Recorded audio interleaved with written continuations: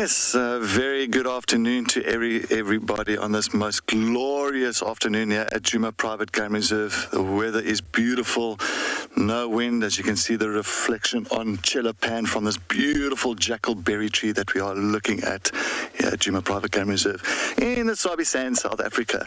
Good afternoon, everybody. My name is Cedric Dold, and behind the camera with me this afternoon, we've got Johan on Rusty. So thank you very much for joining us this afternoon. And I'm hoping that we are going to find some fantastic things for everybody to see, and hopefully we can keep you guys all glued to the screen this afternoon. And we've got Liam and BK on Wendy this afternoon. We're going to have, of course, down in Pridelands, Chris and Paul. Down in the Eastern Cape, Lauren Davey, and of course on Dam Cam we've got Ralph. So as you can see, we are live, we are interactive. So please send any comments, questions, suggestions, stories, anything that you've had to witness and something interesting on WildEarth. Send it to, of course, our WildEarth website, and that is wildearth.tv. Go onto our questions page, and then just make sure that you do register. Registration is for free. It's a very quick registration, and then you can pop your questions and comments and everything that you want onto that page. Or if you're not really interested in getting onto that page, just go onto our QR code. It's a little white box that's at the bottom of the screen. Just grab your cell phone, open the camera, and just frame up that QR code, and then just scan it in, and that is going to take you directly to the questions page.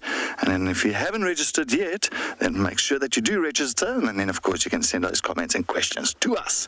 Yes, and we're all looking forward to all those comments and questions this afternoon, and I'm hoping that we are going to find some magical stuff for everybody. It is a wonderful afternoon weather-wise, looking at about 25, 26 degrees Celsius, and definitely a couple of clouds, but it's not so cold, or it's actually more warmish than coldish. Fantastic. But yeah, while we're talking about the weather, let's take a look at the weather all around.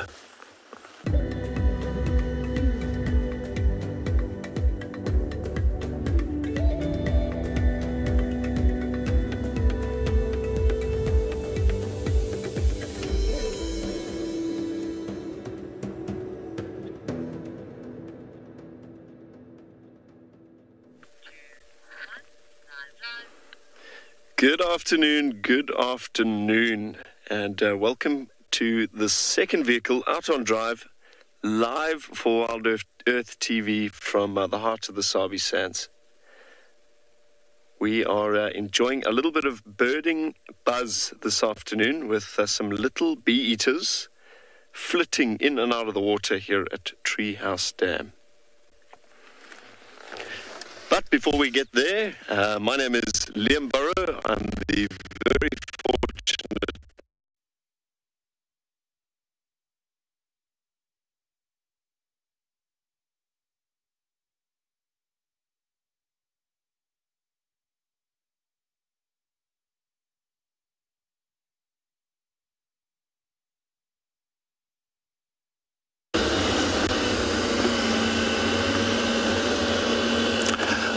we're coming back to Chelapan. The reason for this is why I'm coming to Chelapan is, as you know, this weekend it is a waterhole weekend. So, of course, on the 9th and the 10th of July, we are going to be bouncing and hopping from pan to pan or dam to dam, pans like these ones, and just going to sit there for a bit and actually witness on what's happening around these pans and dams for the weekend. So please grab your snacks and hats and join us on our warthog, why do you always say warthog? Waterhole weekend. I think I used to call warthogs water dogs when I was a kid. That's why I've got that all mixed up. But anyway, so on the waterhole weekend, so that is the 9th and the 10th of July. So I'm looking forward to that. On top of that as well, I'm going to head over to where Tlalamba had cubs this morning. I know that Liam had it somewhere there in Nyala South, and we're going to take a look and follow up on that. We want to make it even easier for you to interact with our guides whilst watching WildEarth. When you see a QR code like this pop up on your screen, then open your phone camera, point it at the code, and you will be taken directly to our question page.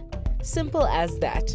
Then you can let us know what you want to see, ask questions, and much more. I've had it before where I've been walking and a waterbuck's jumped out of the grass. It's quite a frightening experience. WildEarth, it's in your nature.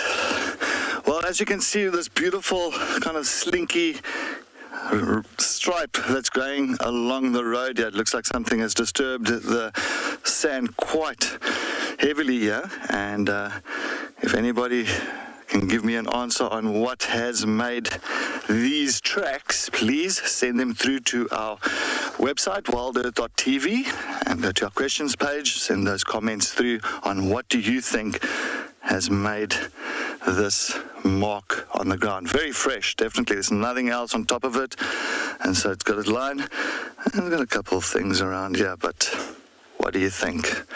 Think about we are at Chilapan. Think about that one. So that is going to be a clue. There is a pan right here. So what do you think would have gone down to the water area? That is very nice to see. I'm just trying to take a look. And the direction is pretty much going actually that way, because it's dragging whatever back. It's heading into that direction. Nico, well done. Definitely a monitor lizard. Well done. You can see the tail, of course, being dragged to the side. From one side, walking just like a crocodile. You know, got that typical movement from side to side. So, Nico, you are on the mark this afternoon. Thank you very much for that answer. A monitor lizard.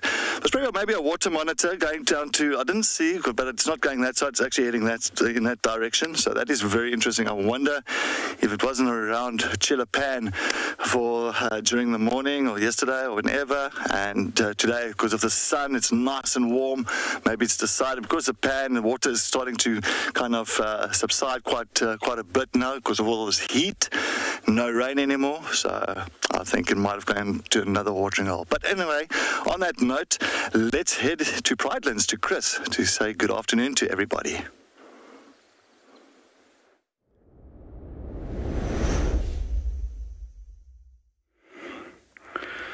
Right, from a monitor lizard track to a lion track.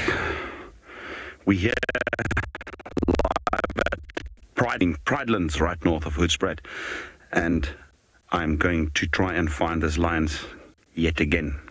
Same tracks as this morning. We're trying to figure out if this set is before or after we started tracking them. It looks like it is after, possibly late morning.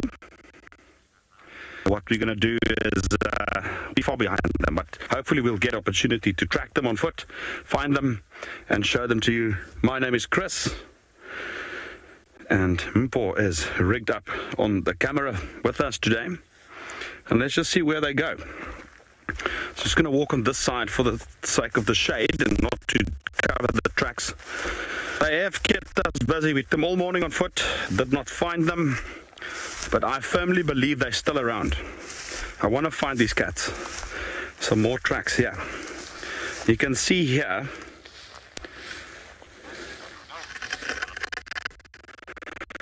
it's on top of the vehicle tracks. So I think we've got a shot here. A little bit further, let's go over to Ralph to say good afternoon.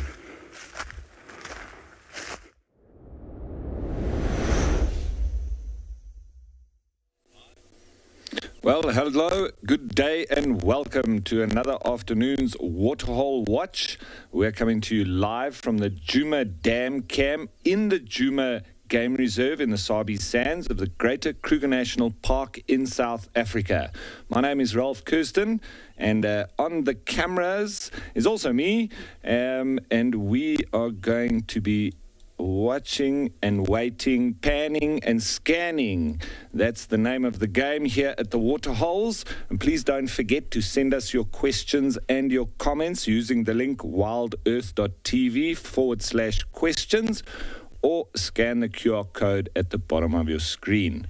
Now, we had a wonderful morning at the Waterholes. There was all sorts of action going on here at the Djuma Dam Camp. Currently, we've got that heron just sitting on a branch next to the water. Doesn't seem to be doing any fishing currently, but we've also got the hippos who are back after a couple of days, and I'm just going to slow that camera down a little bit. But Dewey has been mating.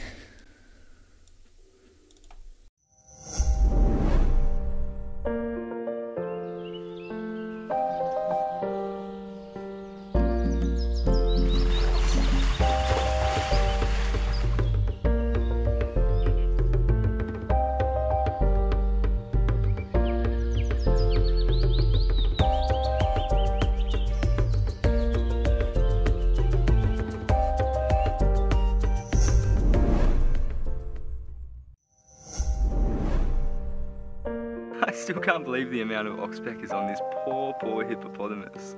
It's almost more oxpecker than skin at the moment.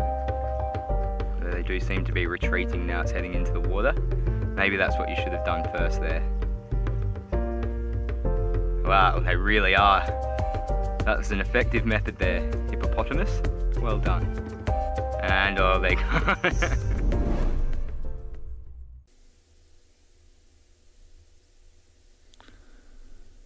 But the gestation period for hippos is 8 months.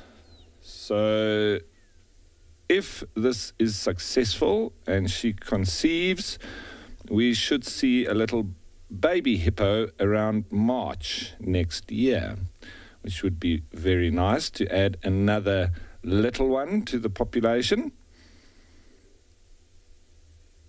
And when they are born, they weigh between 25 and 50 kilograms, so quite hefty, even at birth. They will continue to suckle off the mother for about 8 months as well. It could be a little bit more than that, but that's generally. So we're hoping for another new little one come March next year. Right, I'm going to be sitting here, not moving much. Hopefully, as that sun starts to dip, we're going to have more activity here. But speaking of activity, let's head on over to Liam on the move.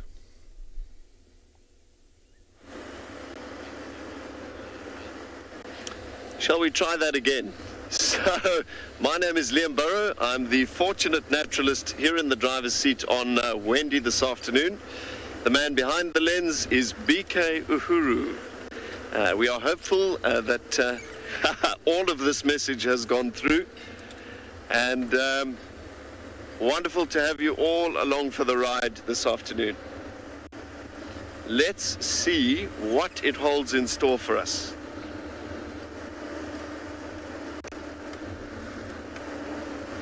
This is going to be my final sunset safari with WildEarth for a while.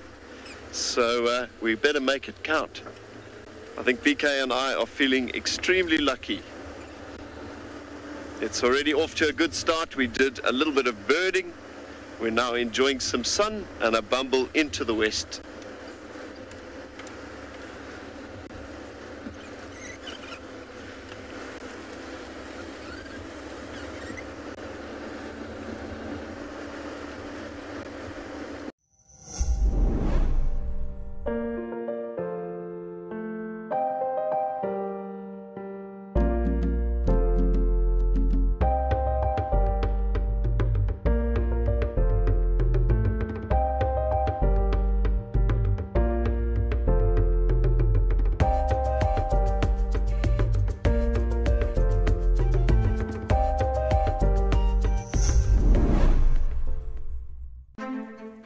We protect and reconnect nature across southern Africa. We bring countries together to care for wild spaces that stretch beyond borders. We protect and restore biodiversity. We prioritize the people living in these landscapes, enabling them to thrive in harmony with nature. We are restoring tomorrow.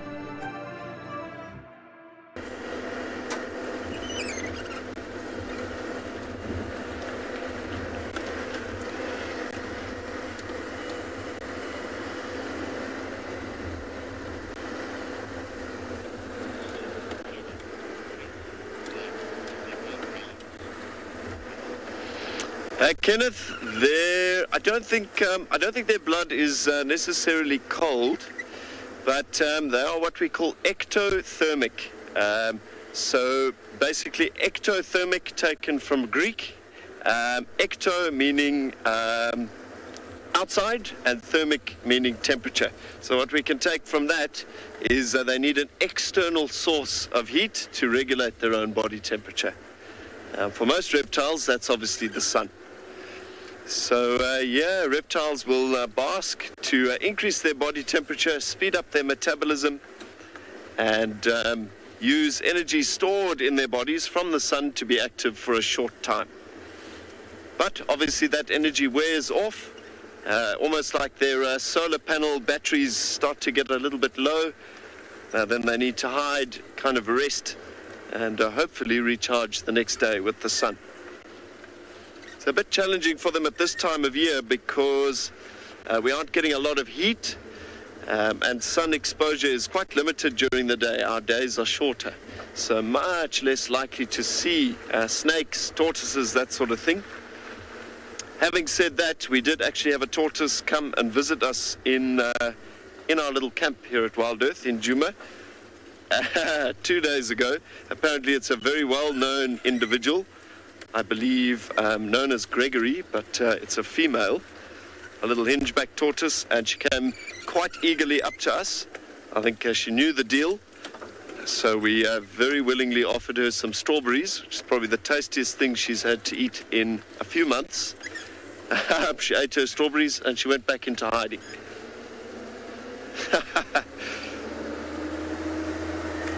So many reptiles in our area estivate. They don't quite hibernate like animals do in the northern hemisphere because we don't really freeze. But yeah, they go sort of semi-dormant.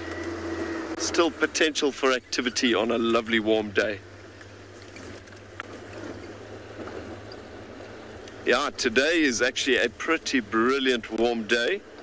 So who knows, there might even be a bit of reptile activity out there for us.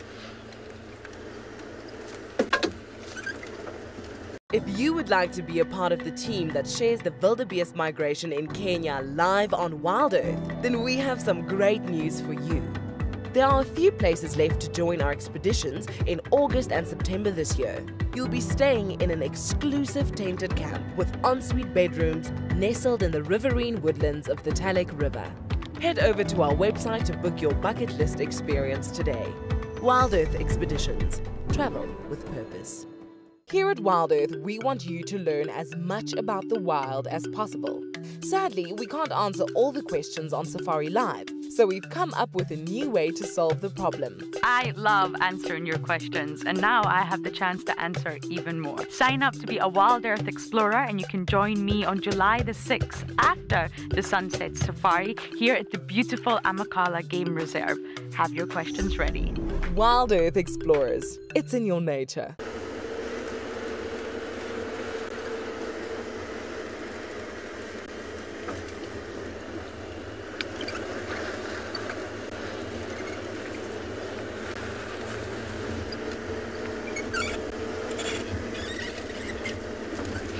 So as we bumble in search of as much as possible this afternoon, let's head over to Lauren in the interim and say good afternoon.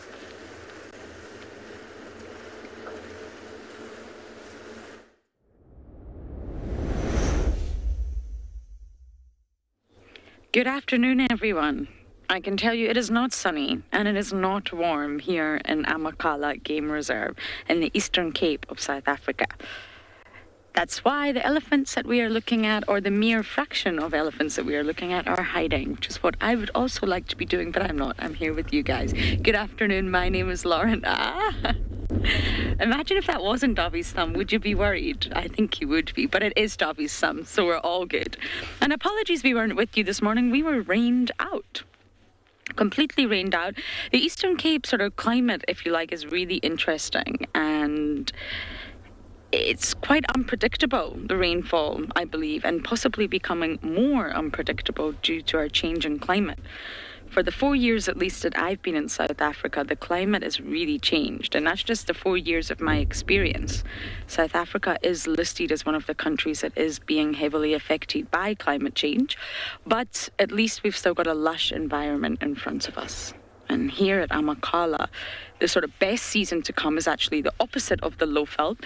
For animal viewing, the best season is winter in the Lowveld. But here in Amakhala, it's actually summer. Summer is the best time to come here. So we hope we can stay with you as long as possible, as long as it doesn't sort of, well, as long as there is no torrential downpour, we'll stay out with you guys. And this is the herd of elephants that I've been wanting to meet for quite some time. But I'm just not getting to spend too much time with them. There is only one main herd on the reserve and 5 male elephants that are all identified with all unique personalities, and we have met a few of them. One in particular that seems to be full of absolute nonsense, and he did try to push over our car. So we have learned that he needs a little bit more distance. He's not an elephant you want to meet on a dark night. So I don't really have any plans. Do you think these Ellies are making their way down, Dove? No. They're going to stay in the thicket. They get shelter. They get maybe not warm, but the wind isn't hitting them. So it probably is a little bit warmer in there.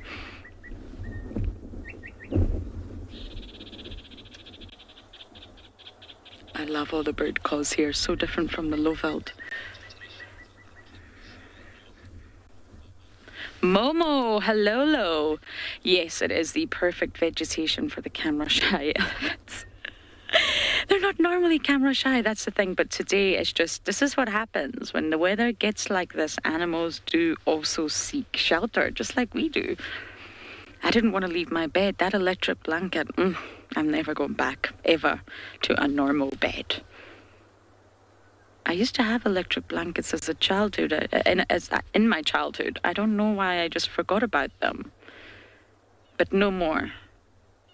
Electric blankets will be part of my life.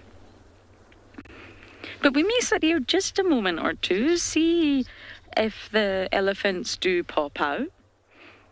They might. Patience pays off in the bush. But before I do forget, tomorrow night is very special, everyone. I will be doing the Ask Me Anything. I'm a little bit nervous. What are you guys going to ask me? Please think up a few for Davy too, so that the pressure is split. He's shaking his head, but I mean it. And yes, tomorrow night after the sunset safari. So we will naturally finish the sunset safari a little bit earlier because the sun goes down and we don't operate in the light. Quickly run home, get ready, and yes, please. Join us if you're a WildEarth explorer and have your questions ready. I'm actually really excited. It will take place inside the camp that we are living, and that is Woodbury Tented Camp. So gorgeous camp. So we'll be sitting in the dining room answering all of your questions.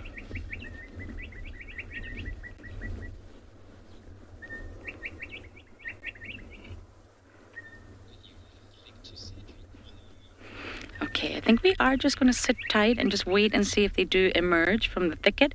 But we're going to send you over to Cedric, who is on the move.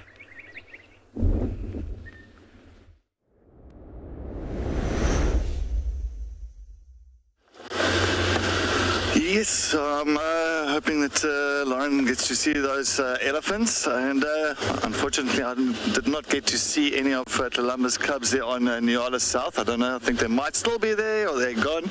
Didn't see any other tracks around there, but on top of that, I am on Central, and we did discover that African hawk eagle's nest a couple of days ago.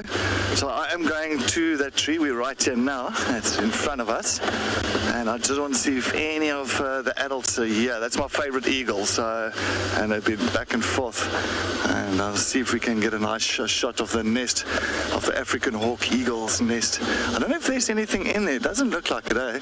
But they are using it. Can I go a bit more? We will be better that side, yeah? Yeah, I think I'll be. Let's go up a little bit further up here. We're just going to take a nice view of it and show you how the nest looks. It's quite a scraggly nest, not the most prettiest of nests, but a lot of really thick branches that they do utilize. Oh, that sun is going to be in our eyes, so. Well, anyway, let's try it. Let's take a chance. Let's do it. We can do it. All right, I'm just going to go past this tree. Just, yeah. Here we are. Boom shakalaka.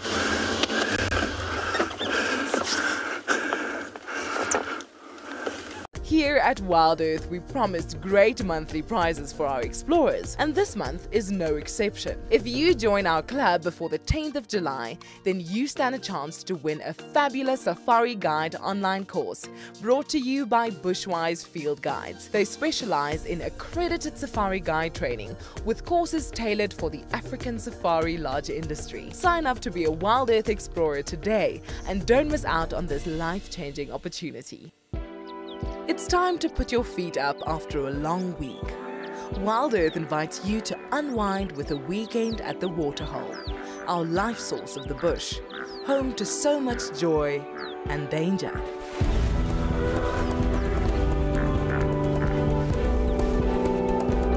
Join us on the 9th and 10th of July to get your wildlife refill broadcasted to you live all weekend at the Waterhole.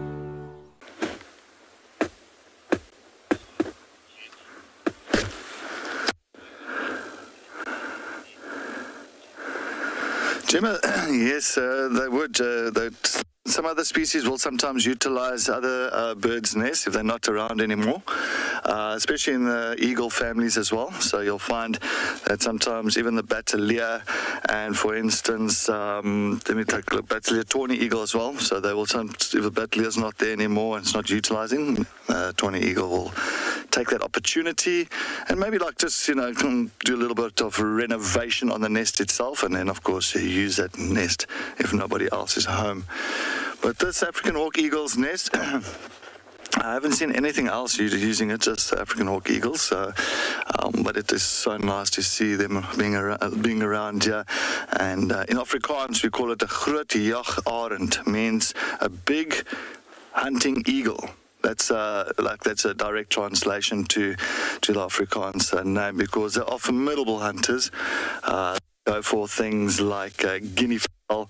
They love guinea fowl, franklins, even if they can find a scrub hare during the daytime. So yes, they are formidable hunters. The African hawk eagle. Also very pretty.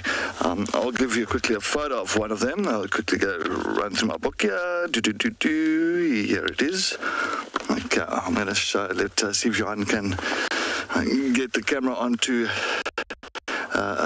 this page, and it's this one here, African hawk eagle. Just you can see it is such a stunning bird with that beautiful black like kind of speckles on the chest, and it looks like really like how can I say it, like a fighter pilot. Very, very serious look to the bird. Beautiful dark black wings, white underpart of the speckles, and a nice orange eye. And they are stunning. And the female and the male are monogamous, so they're partners for life. I mean, the female is larger than the male. And how they hunt is, of course, the one will kind of become like a dummy, and the other one will kind of get the attention of the guinea fowl, and the other one will come from behind and surprise them and catch them like that. So formidable hunters, African hawk eagle. But we are going to look for them now. Oh, sorry. Sorry about that. Yeah. Anyway, yeah, we're gonna. They usually sit up this side as well, so I'm gonna see if I can get one for you guys, and let's take a look. Anyway, well, we're gonna go and search for this African hawk eagle. Let's head back to Lauren as she's doing some birding herself.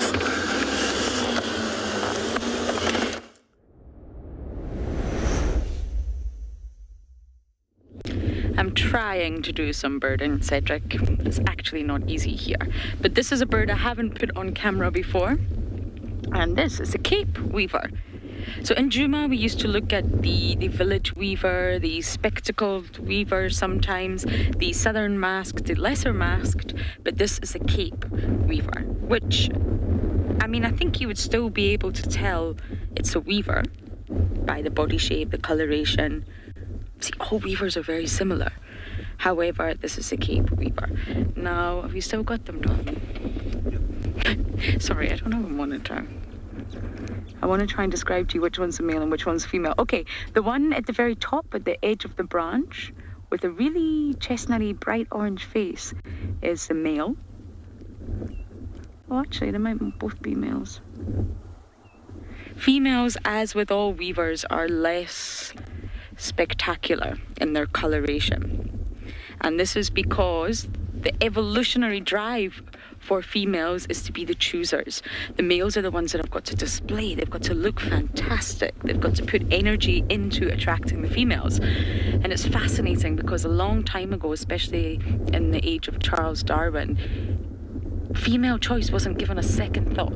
It wasn't thought to be anything. It was all about the males. Males are driving evolutionary change in terms of sexual selection, but actually female choice is what drives everything. Males are doing all these things for the females.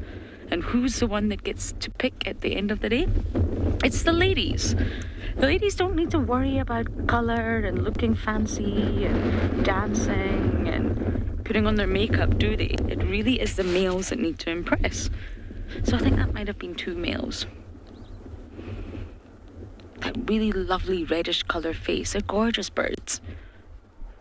But we have not been doing too well on the birding. So we're starting.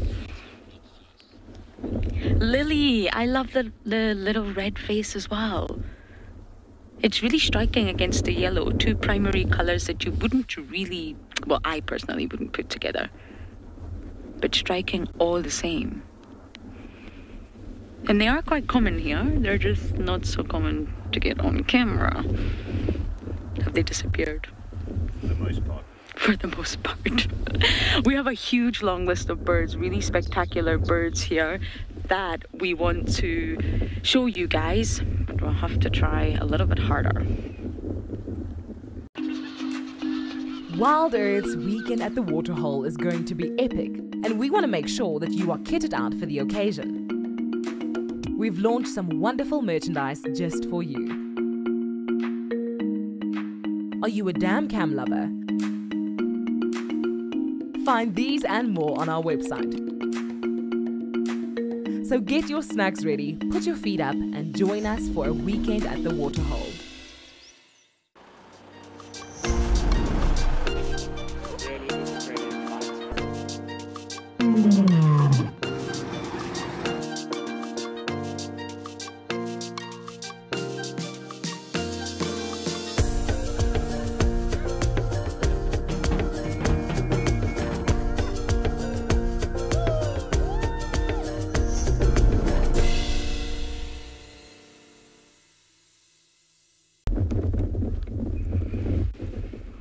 So we will try and bear the rain as much as we can. Light drops are fine.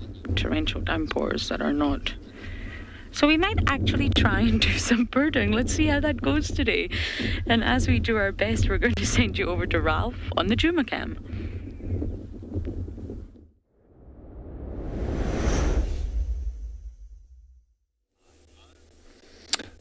Yes, the Eastern Cape, where you can have 4 seasons in one day. When you go back to Lauren, it might be bright sunshine after the little rain she's had. But yes, I've managed to find the monitor lizards on a log, and well, maybe it's not such a bad thing that we can't get perfect focus there. Doing something similar to what the hippos were doing. So it seems they're all at it. And monitor lizards, obviously being reptiles, they do lay eggs. So if this is successful, it won't be too long, and she'll be finding somewhere to dig a nice big hole. She'll lay the eggs in the hole, and in about 4 months' time of incubation, the young will emerge from the hole. So there's not parental care. That is exclusive to crocodiles. So the Nile crocodile is one of the only reptiles that perform parental care. And what she does is she waits in the area of the eggs, and when they make their characteristic noise, which I'll try to do, ow, ow, it's a funny little noise like that. And then she will open the hole, gather up all the little young in her mouth and take them down to the water, normally at a well-chosen site where it is nicely protected, and there's also lots of little tadpoles and small fish and all sorts of things that the little ones can feed on, and she'll protect the area as well. Monitor lizards, however, are left to fend for themselves. So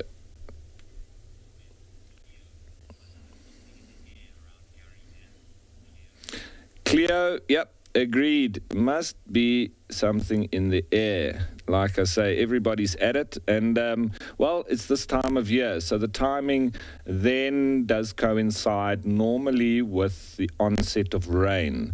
So that is the sort of thinking as to the period of time when these animals start pairing up, and then the resulting young will come about around that time. So the same with the impala, who are also now all rutting and trying to sort out the dominance so that they can take up the females. And yes, well, mating monitor lizards, another first for me. I've seen snakes and all sorts of reptiles doing it, but never have I seen monitor lizards mating. So wonderful. You can spend a life in the bush and still not see certain events. WildEarth have really inspired me to return to South Africa after having followed so many beautiful characters. This Ticket to Dream has given me a great opportunity to meet the WildEarth team, which I thank. They're all amazing. I love all of the characters, but I do have a particular passion for leopards. It's a dream, and as I said before, I just keep on pinching myself. Am I really here? If you would like to be a part of the team that shares the wildebeest migration in Kenya live on WildEarth, then we have some great news for you. There are a few places left to join our expeditions in August and September this year. You'll be staying in an exclusive tented camp with ensuite bedrooms nestled in the riverine woodlands of the Talek River. Head over to our website to book your bucket list experience today. WildEarth Expeditions. Travel with purpose. They're not very big as far as monitor lizards go, but they are rather sizable, and I'm sure they're still well over 10 kilograms. Very heavy. And the biggest weapon of a monitor lizard is their tail.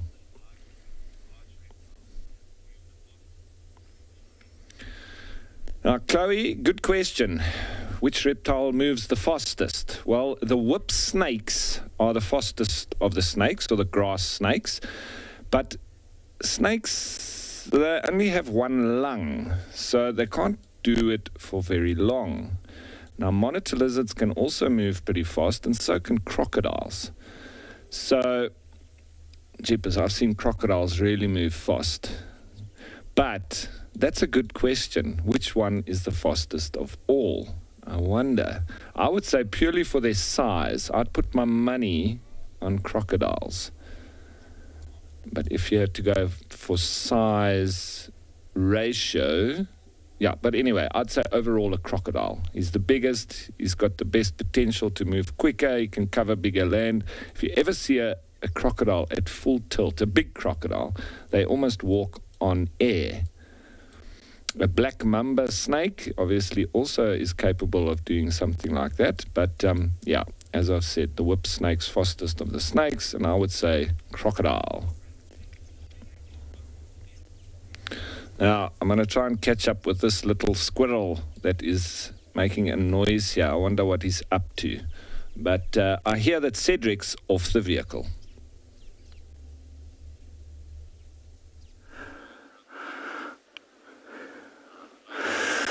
Yes, that is so nice to see monitor lizards mating. That is very, very nice to see. I haven't seen that myself. But yes, I am sitting here at a mud wallow. This is now a proper mud wallow. If you're thinking about instant pudding, like you get that instant pudding, that texture, that thickness, this is a typical wallow. Now, not with water or anything, that's not a wallow. A wallow is where it's mud, where elephants, buffalo, rhino, warthogs, they'll take this mud and they'll cake themselves, of course, protect themselves from the elements, from the sun, and of course as well from parasites and that. They'll cake themselves and suffocate all those parasites under the mud. But anyway, I want to just show you how thick this is. As I say, it is like instant pudding. Now this is like where, if you're looking at that, that is proper wallow material. So this is something that I think I would definitely look into jumping into one day, very soon, I think, because this is nice. Look, one thing about it, if you get it on your skin, give and take. Even can ask Igor as well. We did it, but we actually both three did this, and we took the mud and put it on our face and on our arms. It really makes your skin so smooth, so smooth. And I think it's definitely a wallow that I enjoy. So looking around, there is bird tracks here, but it's difficult to see because of it's so thick. There is some bird tracks around here. So I wonder if it's not, maybe it looks like for a hardy-dar ibis that came here, but it's definitely something that got itself stuck in this mud. But I'm also looking around to see if maybe a warthogs or anything has come here, but nothing else has come around to this water. But I want to see how far and deep this goes. So this is, okay, so it's not so deep. See, okay, it's not so deep. That's not deep. So definitely, I think I'd like to see old Chris jump into a wallow. That would be funny. I know Chris would do it. But a wallow like this, yeah. So I'm going to just take a little bit of this mud. But it's okay. It is very, not as manky as the other one I saw the other day. And usually this, I just want to try it out again this afternoon. Just a little bit on the skin, just to see, because it is quite warm today. So I'm just going to give myself a little bit of some mud spa treatment here, and I'll see how this works. Okay, there we go. So give and take, let's see, I think, say about 10 minutes time, 10-15 minutes, we'll see how this goes, and I'll actually scrape off the mud, and I'll actually tell you that my skin is nice and smooth, or if I've lost most of my skin. I doubt it. I don't think the latter, but yeah, let's take a look. Here at WildEarth, we want you to learn as much about the wild as possible. Sadly, we can't answer all the questions on Safari Live, so we've come up with a new way to solve the problem. I love answering your questions, and now I have the chance to answer even more. Sign up to be a WildEarth explorer, and you can join me on July the 6th after the Sunset Safari here at the beautiful Amakhala Game Reserve. Have your questions ready. WildEarth Explorers, it's in your nature.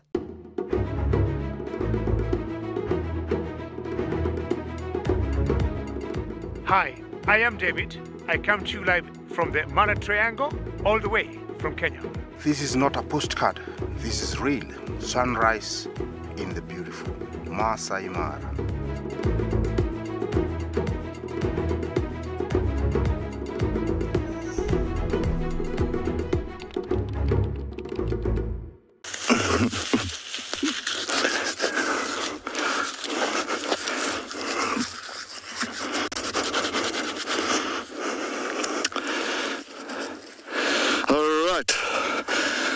finished with my little bit of a game here. Let's see how it goes. Let's head over to Ralph to see how's it going at the dam cam.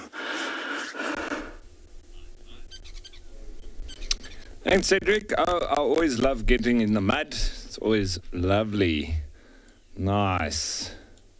And where I live in Port Alfred, we have a very nice river running through the town called the Cowie River, but it has mud banks, and myself and my kids, we love going and playing in the mud. But it's a very messy job cleaning up afterwards. So just having a look at these hippos, which I don't think are in the mud, but they might be pretty close. Seems they've calmed down now with the Egyptian geese. Now also just relaxing with them on the shoreline. I'm hearing some oxpeckers, which I'm thinking could potentially be some animals coming in. So let's just zoom out again and see if we can spot any game. Maybe some impala or giraffe. Let's just pan across. Slowly but surely. Where are these oxpeckers calling from? From over this side.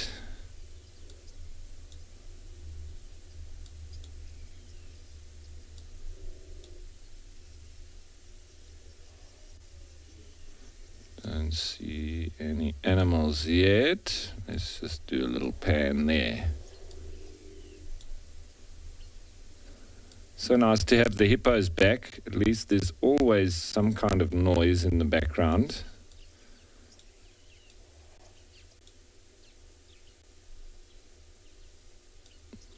No, nothing there. Let's go look on the other side. Go right across.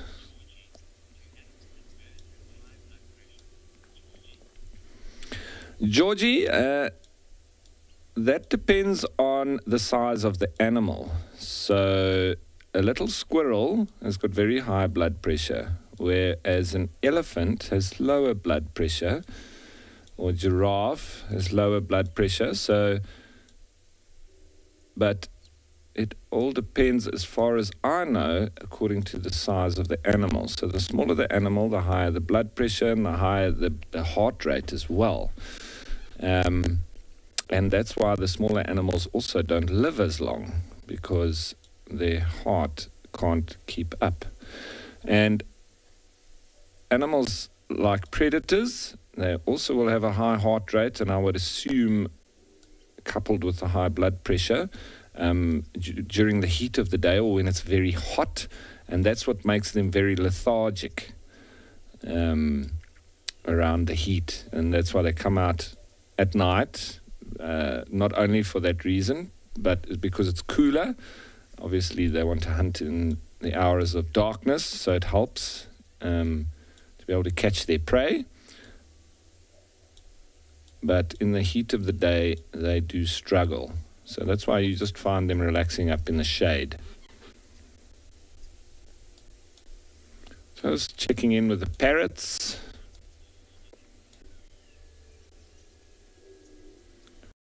Here on WildEarth, we love it when you interact with our guides while they are live. In order to do this, you must head over to wildearth.tv/questions and submit your questions, comments, and suggestions. Simple as that. And to make it even simpler, from time to time, you will see a QR code on your screen.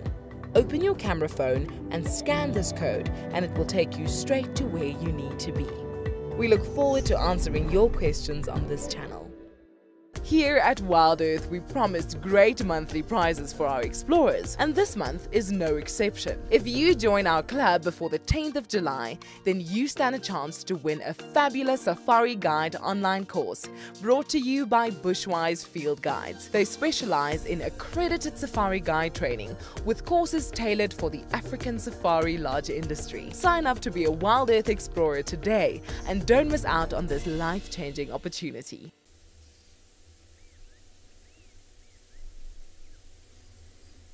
Beautiful colors, and doing a lot of feather maintenance, regular feather maintenance, as do most birds.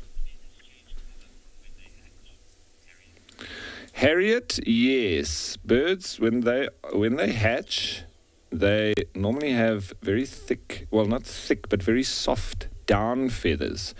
And being in a nest, depending on what kind of nest you're in, they also don't want to be taking up too much space, but they want to be insulated from the elements. So their feathers are very downy, and then they will molt those feathers, which is drop them off and grow new ones, and slowly but surely they will turn into their adult feathers. And then seasonally, birds will also drop their feathers, molt, between winter and summer. So in winter, they don't need to have the extravagant colors that they would require in spring for attracting mates or whatever the case may be, or have a flashy long tail like in the case of a paradise flycatcher. They will have that, they will molt that in spring. And then at the end of spring, once they've achieved their goal of getting mates, then they will drop those feathers as well and molt in for the next cycle. So they lose them quite regularly, and hence why you often find different feathers all over the place, and it's not a problem. It's like losing your hair. So, and it is literally modified hair. You have the same kind of hair follicles as you do on your head, on a bird. And if you look at a feather closely, you can actually see where it was attached at the base. And there's a drongo. There's lots of drongos around the pan, all coming in, swooping in and around, hawking, catching insects and all sorts. They're on the move. We're stationary, but I hear Liam's also on the move.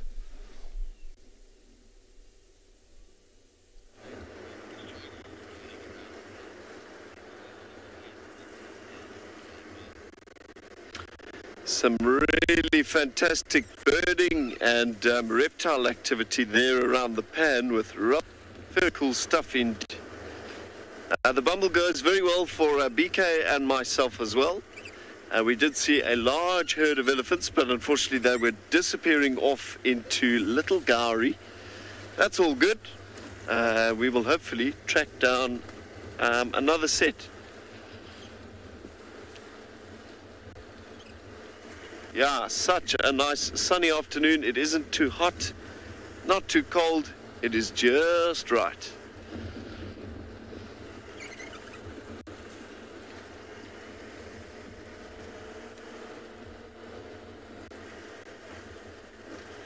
We are gradually making our way into the southeast, where we hope to cross over to Chitwa and pick up on a little bit of that predator activity from this morning. But let's see how we go. We obviously want to time it quite right if we can. We don't want to get there too early and just have sleeping cats.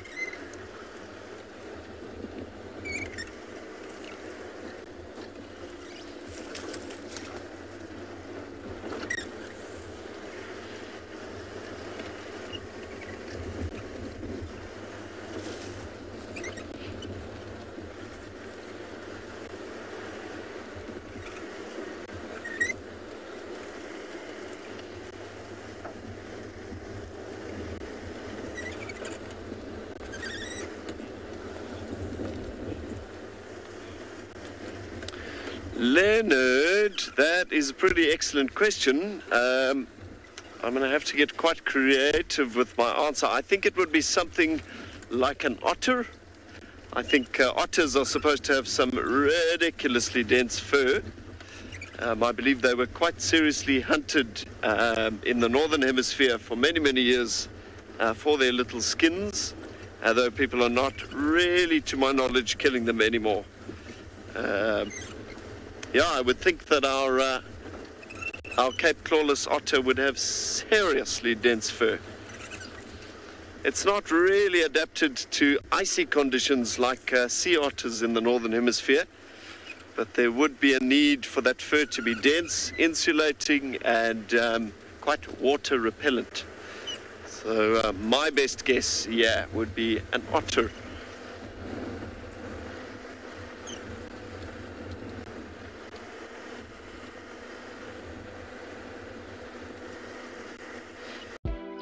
It's time to put your feet up after a long week. WildEarth invites you to unwind with a weekend at the Waterhole, our life source of the bush, home to so much joy and danger.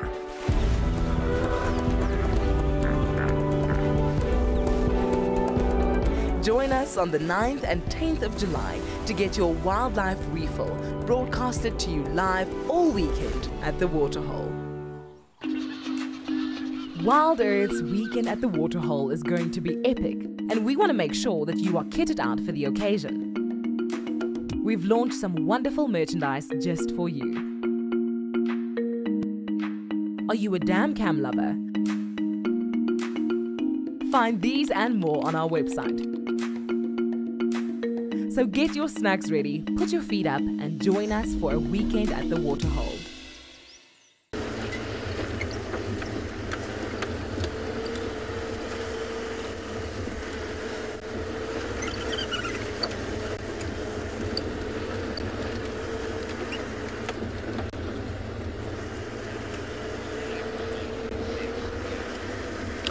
So, I'm hearing some whispers that fellow naturalist here in the Sabi Sands, Cedric, may have crossed paths with a rather large herd of something. So let's check in with him and see what's up on his end.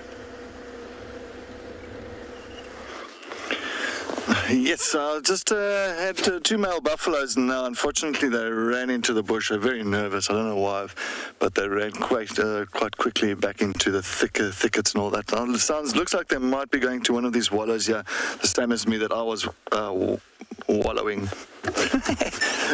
Let's see if we can try and get them that side. I'm hoping that they are going to shoot around to one of these little pens here. So let's try and sneak around and just see what they're going to do. But it is two. One looks like an old male with a younger male, but let's hope we can get them in frame. And let's see. Of course, my mud is starting to dry. It feels like I'm got stiff arms at the moment, very stiff arms. But yeah, I'm going to definitely rub the mud off shortly and feel if my skin is going to be nice and smooth.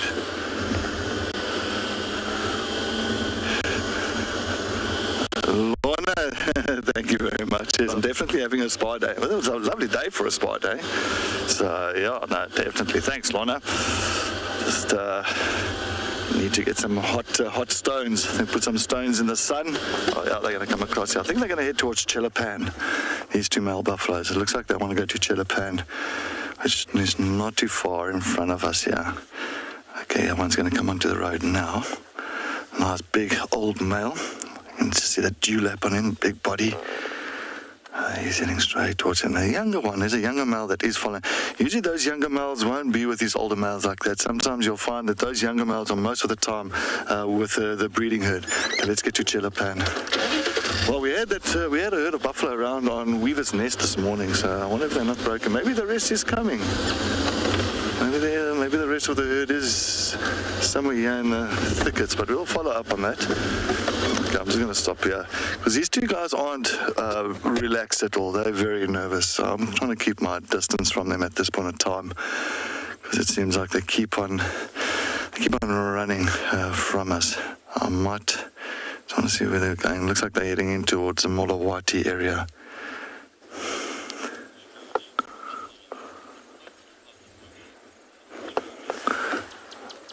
George, yes, buffalo. Oh, yeah, they are the tanks of the bush to me. They are the ones that you do not want to walk into and need to keep a close eye, especially when you're doing bushwalks and you're around the lodges and all that. I know Chris and Paul was pretty much harassed by some buffalo the other day in Pridelands.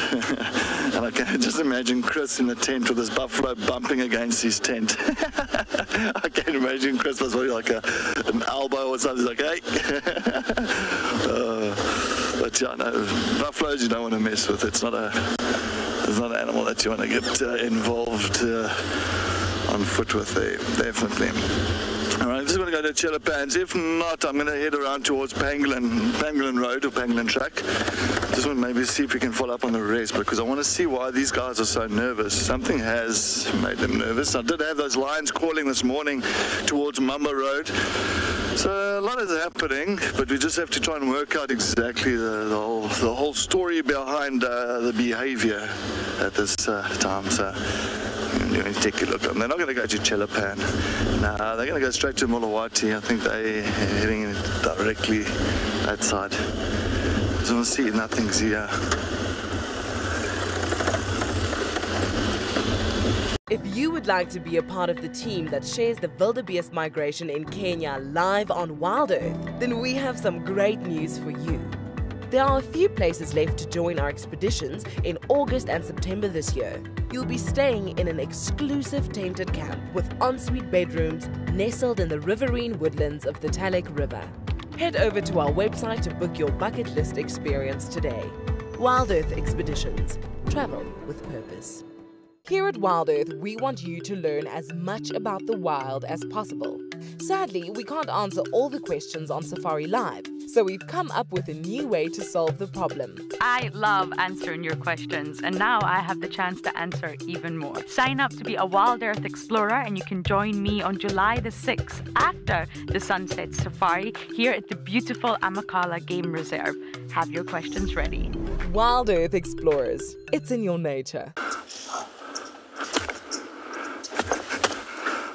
Look at this. Yo, this female has got huge horns. Yes, I just found the buffaloes here on Pangolin Track. I want to say there might have been other buffaloes around. Female just went into the thickets now. Very long horns. And of course, like a juvenile. I won't call him a calf. I think this one in front of us is a juvenile buffalo. You can see those little horns are coming through already. But not a big herd. I don't think it's the same herd that Liam had, I think, around, where was it, Buffelshoek Dam side. I think it might be a little of a smaller herd, yeah.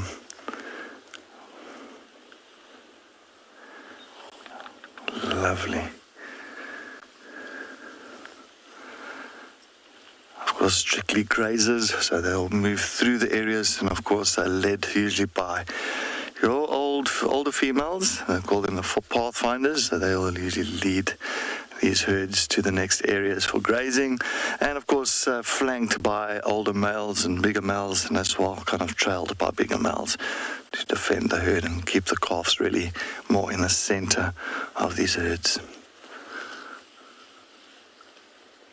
We are going to go to Chelapan now. I think what we should do, we should actually, it'll be nice if they come there, but there is water there, so I think there's that little mud wallers on Pangolin Track that's just to the left of us here. And I think a lot of them are already in that water, busy drinking and having their daily dose of water. Anyway, while we're going to sit and see what's happening with this herd of buffalo, let's head back to Liam as he's heading on to Chitwa.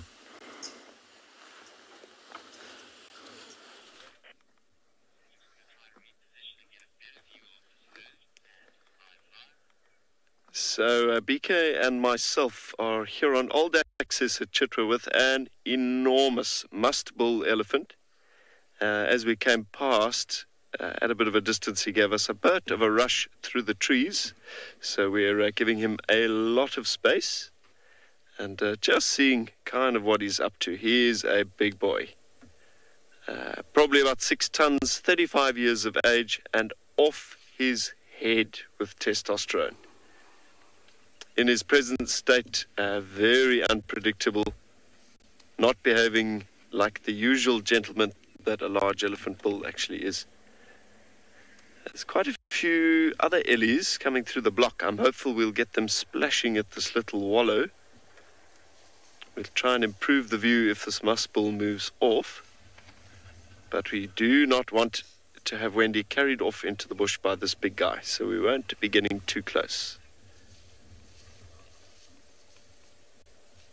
He looks like he's moving back a bit. Yeah, so must is a period of heightened reproductive activity for male elephants. Happens very regularly. Jason, quite wisely, yes, very much so with you there. Not worth poking the bear, as they say. Things could get very messy. Yeah, and then he will transition out of this must bull phase and just become a nice, gentle elephant bull again. Very approachable, nice and gentle around the cows and calves. It's just sort of a passing hormonal phase that they go through. Happens to all mature bulls, all bulls past sort of puberty. He is a man on a mission. Look at all his body language. He's just out there looking to mess something up, break a tree, push something over. But apparently all of that is quite impressive to females. Pull forward a bit.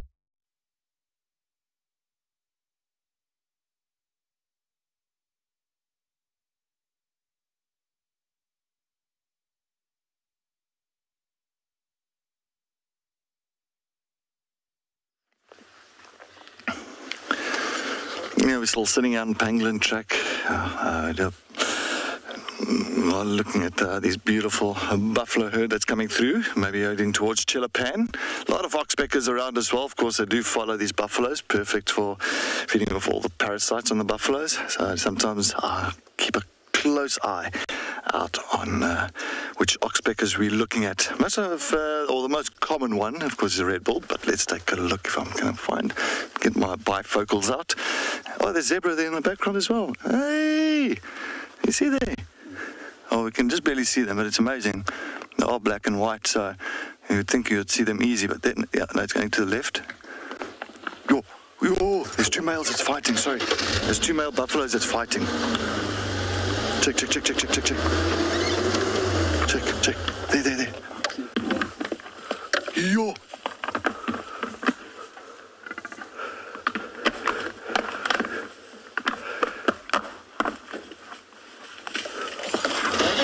I'm just going to make sure I'm not going to be in the way. Okay. I'm just going to make sure my vehicle's ready to go, because they will run straight into this vehicle and knock us right over if that has to. Check, they've got their horns interlocked now. Look at all those flies. So this is how they create dominance in these breeding herds. Yeah. Yo, that was power. Yo, that was power. So definitely that one decided to. Let's see, watch. He's coming back. No, the ones, you can see that one's a little bit more submissive now, pushed off. Let's see if it's...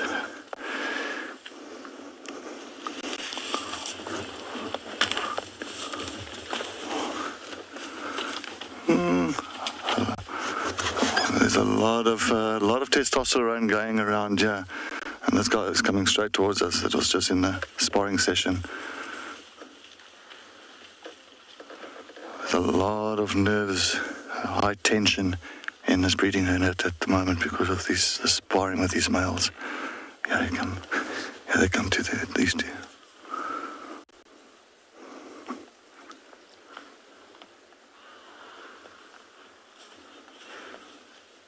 So this one here that we're looking at now is the one that was pretty much the dominant one over the other male that's just walked away. So definitely he is very, very dominant in this breeding herd, and will get definitely, like I can say, mating rights when it comes to females that's in heat. Wow.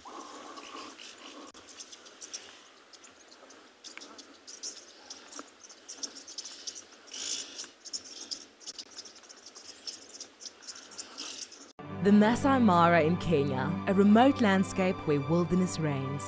Its inspirational beauty captivates the hearts of many around the world. This year, from August, WildEarth is leading a number of unique expeditions to follow Africa's greatest wildebeest migration here in the Masai Mara. And now, the remaining places have been discounted by 20%.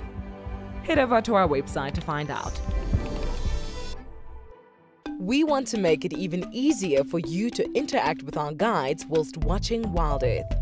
When you see a QR code like this pop up on your screen, then open your phone camera, point it at the code, and you will be taken directly to our question page. Simple as that. Then you can let us know what you want to see, ask questions, and much more. I've had it before where I've been walking and the waterbucks jumped out of the grass. It's quite a frightening experience. WildEarth, it's in your nature.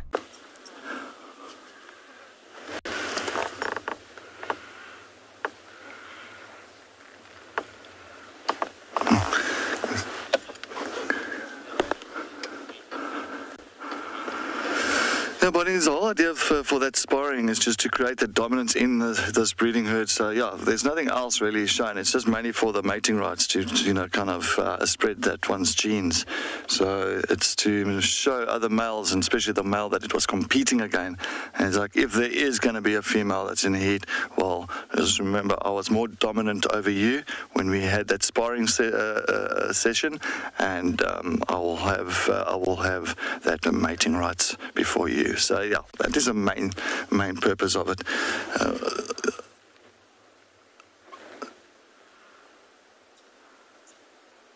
So yeah, did you hear was the Impala alarm calling? I didn't hear that.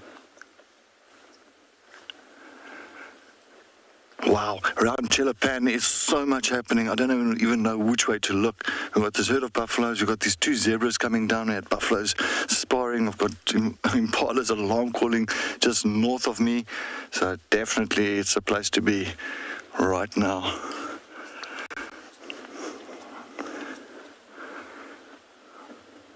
And it looks like quite a big herd because there's quite a few that's still coming through on Pangolin Road. So I thought it wasn't that big, but it's a large herd. And you never know, maybe lions are trailing them. Maybe there's a lion that's trailing them. Because maybe the Telematis, it'll be fantastic. I don't know where they ended up, but it'll be great to see some lions behind them. Anyway, well, we're going to continue investigating around this area where this herd of buffaloes are. I think let's head over to Chris and see what's happening in Brightlands.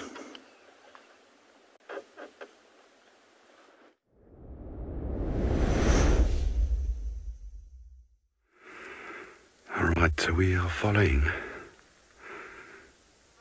these lions' tracks, and we bumped into some ellies. And I've seen 3 at least now. I just want to make sure it's not a breeding herd, then we'll quickly extract. But we're good for now. Just see glimpses of them through the bush there. So I obviously need to keep very quiet. They are moving that way. But yeah, we're walking this block. This is where the last track that the lions went into. It looks like a couple of young bulls.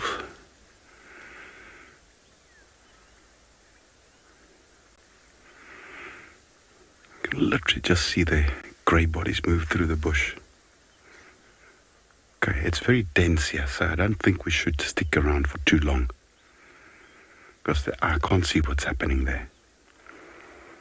Alright, and they are moving parallel to us. So I think let's move a bit higher. Let's move a bit higher. Follow me, guys. So we don't want to get caught in the middle of the herd. There's one right there. This guy's close. You can see him just moving away in the bush here. It looks like a couple of bulls, but terrain's not good for a closer approach than this. And the wind's now going to turn towards them. If they move any further that way, we got going towards them. And that's never a good thing. They're coming this way. Might get a brief visual here. I think they're going to come into the open.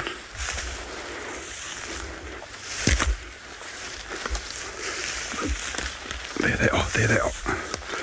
You can see them right there. There they are. Just give you one last glimpse before we extract. It's about 80 meters from us. Okay, I'm just going to create a bit of space between us in order to get better terrain. This terrain is not the greatest, it's too dense. Anyway, let's head over to Cedric in the meantime. A couple of bulls.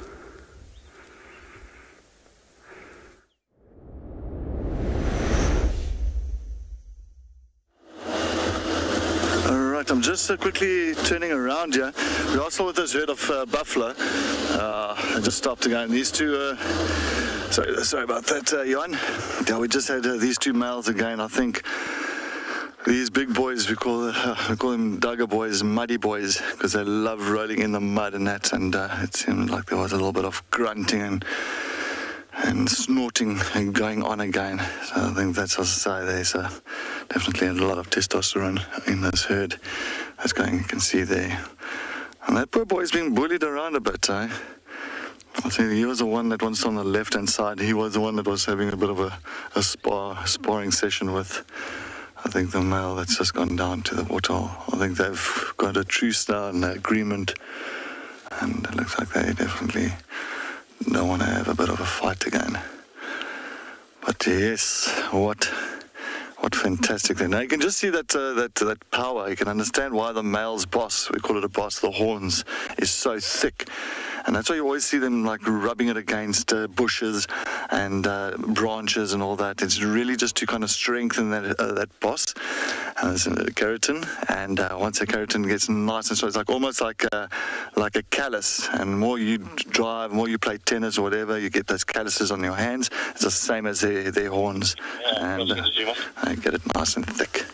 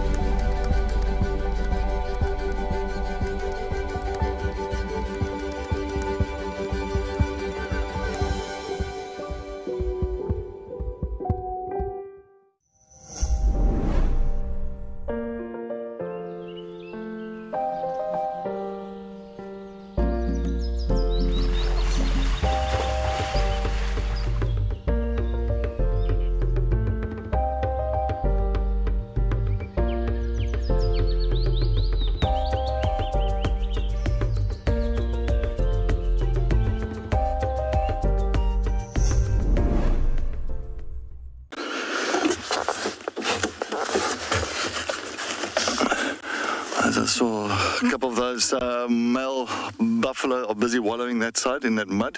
I'm busy spearing my mud off that we are wallowed earlier. It's not really working well, but anyway. I'm trying my best here.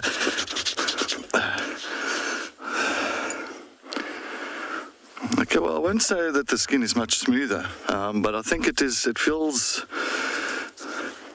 It smells normal. It smells like mud, but that is, huh? Yeah, give it a should I take a feel? No, feel it. Do you think it's a little bit smoother? A little bit, huh? Feel it before. He didn't. Yeah, no, well. Well, I'll continue to try and remove this mud off. Let's head over to Chris and see what's happening with these elephants.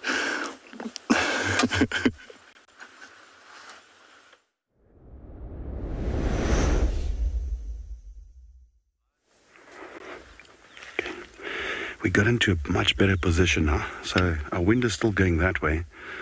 So they are moving in that direction. So what we're doing, I'm just using this little apex of this little rise here and the grass to hide myself. Got a good background with the sun. So it's only the wind we need to keep monitoring. But this is a good sighting. They're eating, so you're not impacting them. They probably don't know we're here. If they know we're here, which is unlikely, they're happy with our presence. Somebody asked me this morning, what do I look forward to when I'm going out into the bush? This is it. That's tracking stuff on foot. Okay, I didn't track these elephants. I encountered them, but still makes every bushwalk so much more if you do encounter these things. Note my movements are very slow and no fast movements. every now and then I just want to check that nothing is surprising us. Okay, I'm struggling to sit. I'm just going to move behind this. You can stay there. You're well hidden. And it's young bulls as well, so if they do react negatively, they often won't follow through on charges. But what a privilege. Okay, we'll need to keep moving with them. We'll probably... I still can't believe the amount of oxpeckers on this poor hippopotamus. It's almost more oxpecker than skin at the moment. They do seem to be retreating now it's heading into the water. Maybe that's what you should have done first there. Wow, they really are. That's an effective method there, hippopotamus. Well done. And oh, they go.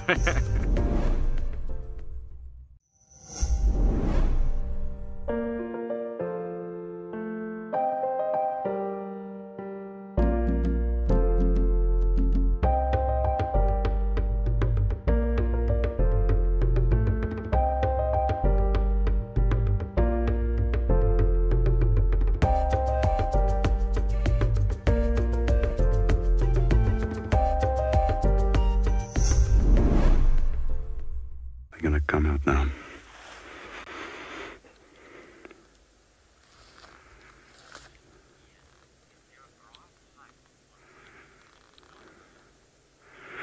Hi there, Ian. While we wait for these elephants to emerge, they're going to come out now. Ian wants to know if there's a grass height that I won't walk into or try and avoid on bushwalk. Ian, this grass level is fine because essentially, unless it's a lion sleeping or a leopard, you can see relatively well. But the moment we start talking about, I would say, this length, it's stuff that I don't want to be walking in. Because everything other than a rhino and elephant, you will not see them. And you'll get them here, close to you. This grass is borderline where I would walk, but there's enough short bits and bobs on it. Also, this is a relatively open area for us to move in. Very, very, very relevant question. Like it. Okay, let's just move up onto this rise. I can still hear them there. And this is a good setup. You see here how we've got these little flattened areas, which is fine. Constantly while I'm walking, constantly looking for structure. Should they charge us like this tree that we can get behind? All right, seems like they've changed direction. We're going to just assess and see if there is another view, or we might extract. But otherwise, let's head over to Rolf in the meantime while we try and reposition.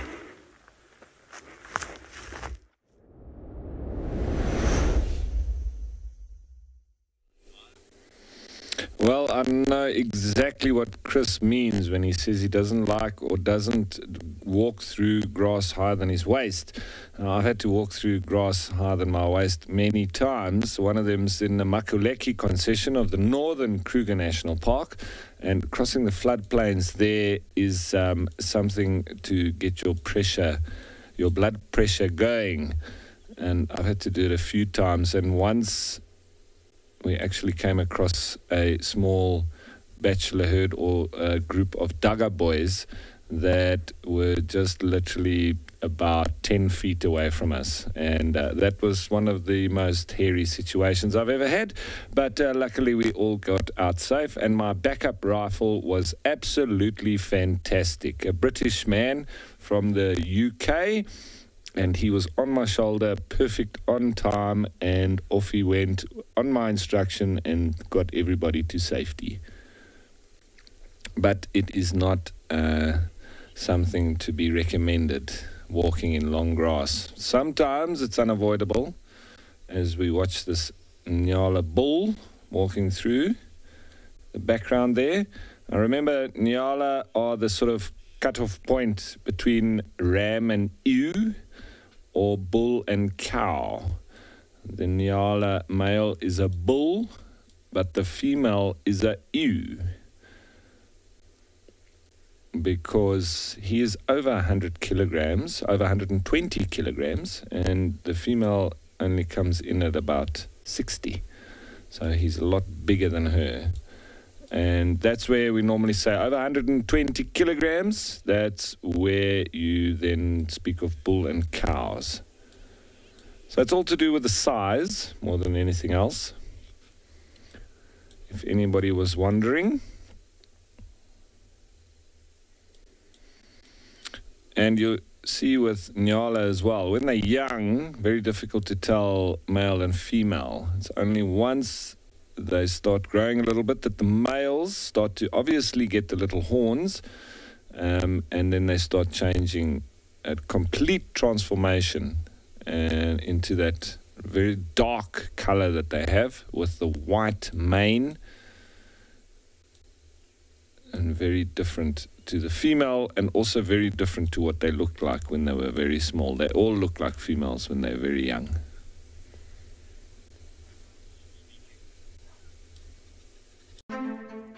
We protect and reconnect nature across southern Africa. We bring countries together to care for wild spaces that stretch beyond borders. We protect and restore biodiversity. We prioritize the people living in these landscapes, enabling them to thrive in harmony with nature. We are restoring tomorrow. If you would like to be a part of the team that shares the wildebeest migration in Kenya live on WildEarth, then we have some great news for you. There are a few places left to join our expeditions in August and September this year. You'll be staying in an exclusive tented camp with ensuite bedrooms nestled in the riverine woodlands of the Talek River. Head over to our website to book your bucket list experience today. WildEarth Expeditions. Travel with purpose.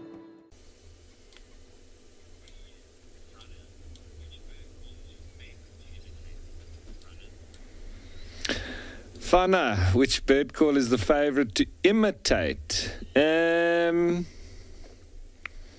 don't know. I don't have a favorite. I can do quite a few different bird calls. Listen there's a pearl-spotted owlet calling now. But I'm going to try, and I don't want to hurt your ears, but I do want to try to do the African fish eagle. How's that one? Not too bad. Yeah, okay, maybe not so good, but not far off. I like that one. I like the African fish eagle.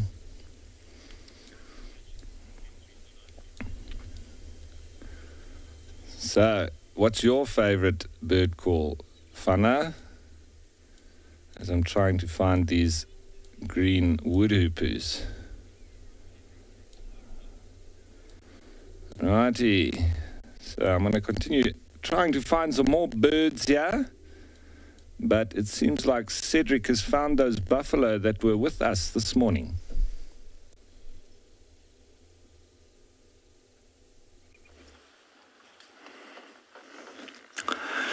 It's nice. I'm glad Ralph has also got a knack for whistling like a bird.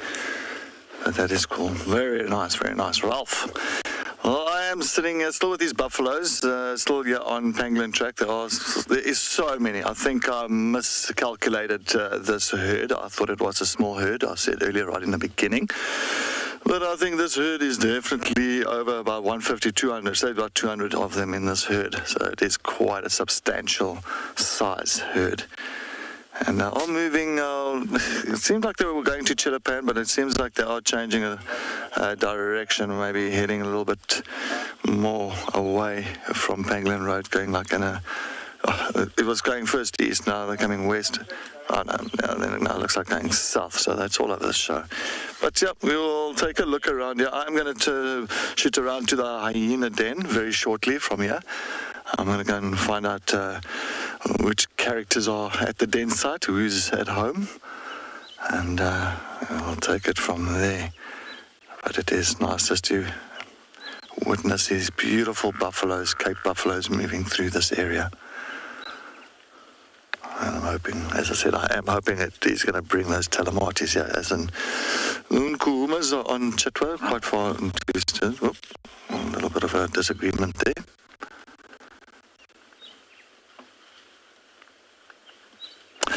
Alrighty then, I think let's on y va, s'il vous plaît. Let's go. Let's go in French. That's only really French I can speak, so let's do it. Let's go to a hyena den. I'm going to quickly make sure that the guys know that I'm coming around them and see if anybody and any of the characters are by the den. You never know, maybe you got lions coming through here, because we're going to go exactly where those buffaloes came from the western side. You never know. Always expect the unexpected. That's what I say. That's what I say. Stations, I've left the lock of this Schlaminyari. Still just west of Chilapan on Pangolin Track. Open lock. I know there is 2 stations that's showing interest. I'm going to head towards Misikai. If anybody is there, please, yeah, I'll take a standby then.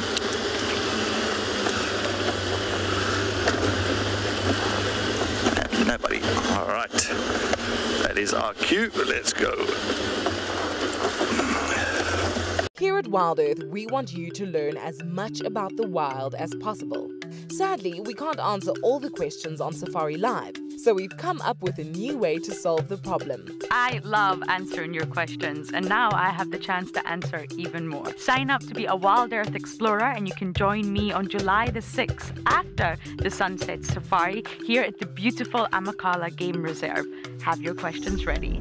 WildEarth Explorers, it's in your nature. Here at WildEarth, we promised great monthly prizes for our explorers, and this month is no exception. If you join our club before the 10th of July, then you stand a chance to win a fabulous Safari Guide online course brought to you by Bushwise Field Guides. They specialize in accredited Safari Guide training with courses tailored for the African safari lodge industry. Sign up to be a WildEarth Explorer today and don't miss out on this life-changing opportunity. Just take a look.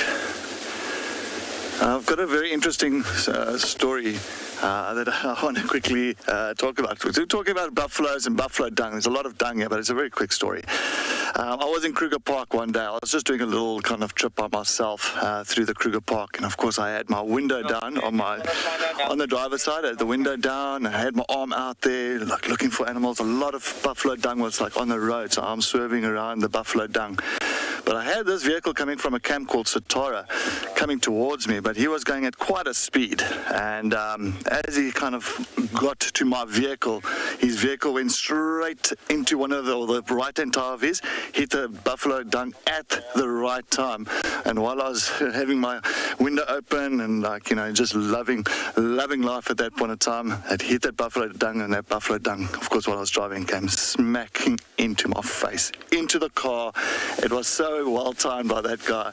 I was bleak with life because I had buffalo dung all over my face, I had all over my arm, all over the dashboard, and yeah, my trip to Satara was a very grumpy trip to that side, and I went straight to the bathroom and, of course, washed myself off and continued with my day. I had a fantastic day, always. Kruger Park, you never had a bad day, so yeah, not a good one.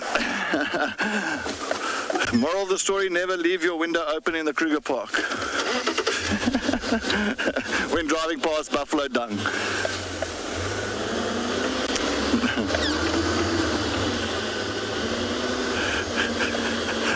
Thanks, Jared. Yes, definitely a different type of spa experience, but it's a spa experience that I do not want to experience again. No, not pretty, but not a nice aroma. Yeah. But I mean, going to the Kruger Park, you can't help not putting the window down because you want to hear things, you want to smell, smell nature. So of course you have to have your window down. But I think moral of the story is, if there is buffalo dung in front of you and there is a guy approaching, maybe then kind of preempt that whole idea thing and kind of wind up the window. Maybe that would help. Plan ahead of time. Right, I'm going on to elephant carcass. I know it's a little bit, signal sometimes is a bit shady on elephant carcass, but let's take a look.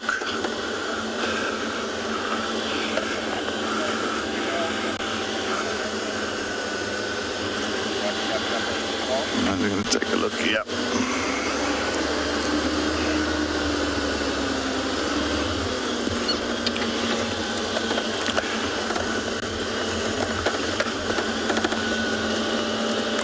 While we're going to continue towards the hyena den, let's head over to Ralph to see what's happening on the dam cam.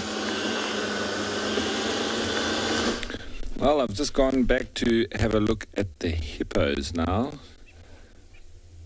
There is a vehicle, a safari vehicle going through in the background. I think they might have also stopped to have a quick look. And there is a zoomy that whispered in my ear that said that they think that there are maybe 2 leopards hiding behind the dam wall. Now, I don't think that there's any evidence of such, but it's just a feeling. So I'm hoping that they are correct. And we have some leopards coming down for a drink later. That would be wonderful. That would be awesome. For now, we'll have to watch some lazy hippos. Not to say that they aren't awesome to watch as well. But spots would be nice. Rosettes. Tough life being a hippo.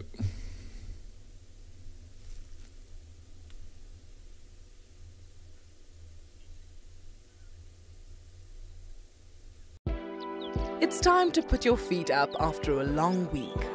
WildEarth invites you to unwind with a weekend at the Waterhole, our life source of the bush, home to so much joy and danger.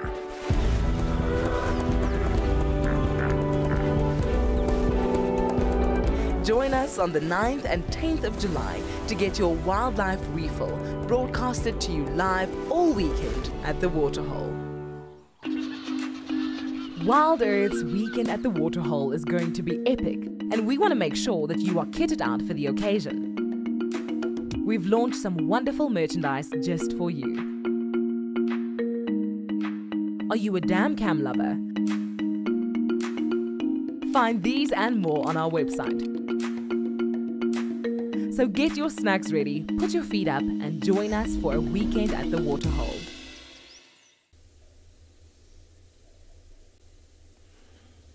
Lilac-breasted roller, beautiful bird, terrible call. They sound like they're trying to start an engine that's out of fuel, something like that. Ring, ring, ring, ring, ring. Or one of those, you know, when you go to a fair, they used to have those old. It's got a stick, and then it's like a winding toy that you swing around, and it goes ring, ring, ring, ring, ring, ring, ring. Yeah, something like that. Starlings have got all sorts of little chattering calls. You can hear them in the background now.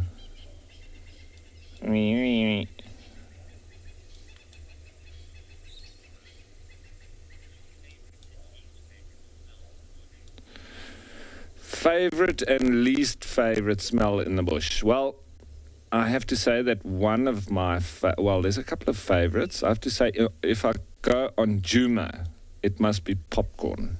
Popcorn smell, we know we're going to see some spots. So popcorn smell being leopard, and then we know we're near to a leopard that's just sprayed, and we're going to find one very, very soon. So I have to say that's one of my favorite smells.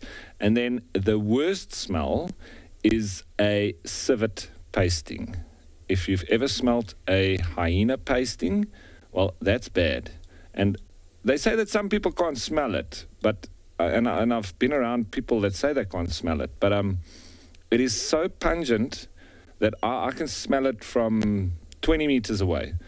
walking in the bush, I'll pick it up immediately. And that's a hyena pasting. Now, times that by 5, and you have a civet pasting. It's terrible. It's, yeah, no, and it's difficult to explain. And you know that that smell is so pungent that previously, and I'm sure that there probably is still things like that, but they used to use it in the manufacture of perfumes. So it's the part that makes it linger longer. And they actually used to milk the anal gland of civets and use that in Chanel No. 5 and all that kind of perfumes. So just think, maybe you need to check the label next time you buy your expensive champagne.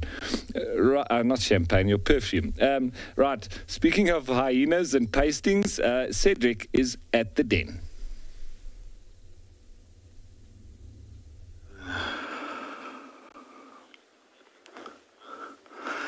Yes, no, that must be, I think, a civet pasting. Must be a vile smell if Ralph thinks it's definitely the worst. Oh, no, I can imagine. I can just imagine. Funny enough, I haven't really experienced really civet pasting as often, so I'm not too sure. Mine is definitely lion scat. I think lion scat lingers with me forever if I get that smell.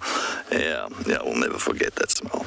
But anyway, as you can see, we've got the Juma clan. Absolutely, all the little ones having fun once again, and Ndebele just resting at the entrance of the den with her one little cub. And then we've got, it seems like we've got a Loki that's busy nibbling on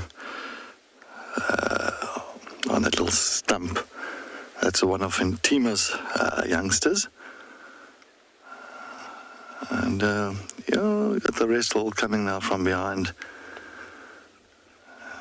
They've definitely got the entire Juma crew that's all over the show here once again. And then I've got to go Swazi on the one side again, but she's passed out. She's on the other side of the vehicle. Pretty much almost the same spot where she was yesterday afternoon. But yeah, Tima's cubs are becoming really quite the explorers these days. I mean, not Intima's and Ndebele's cubs. They're really moving quite far away from the entrance. When I'm talking far, I'm talking about 3-4 meters away for the time being. That's far. This also wants to see what that youngster's doing.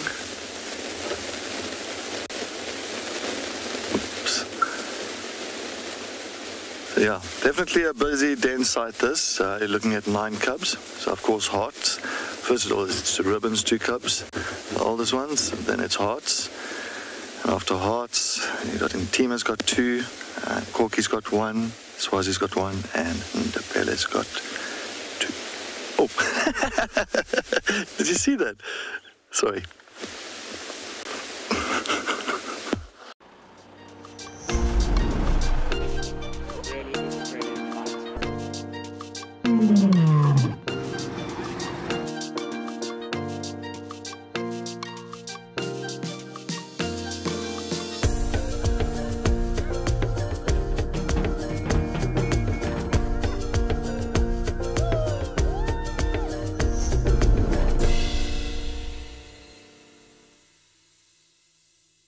WildEarth have really inspired me to return to South Africa after having followed so many beautiful characters. This ticket to dream has given me a great opportunity to meet the WildEarth team, which I thank. They're all amazing.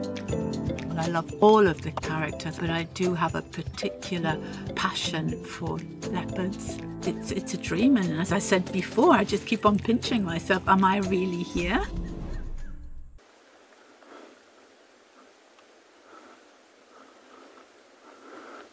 I'm trying to figure out if that's Kira or Loki from one of them Tima's ones.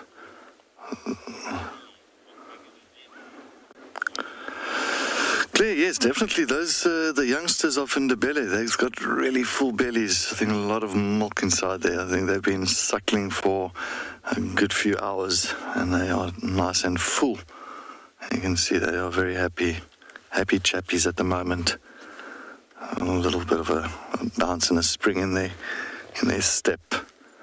I know that they're getting fed very well. As you know, that the Djuma clan is very successful with bringing food back and catching things and scavenging on stuff. A very successful clan.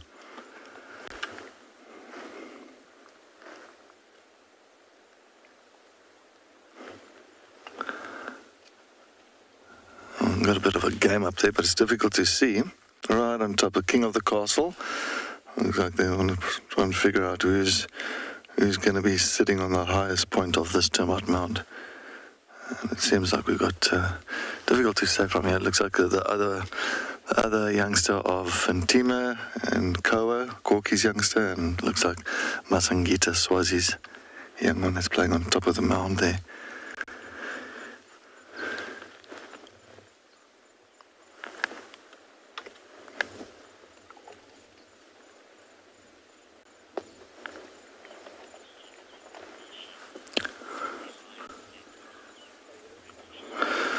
Pranusha, what does a lion's den look like? A lion's den it's not really...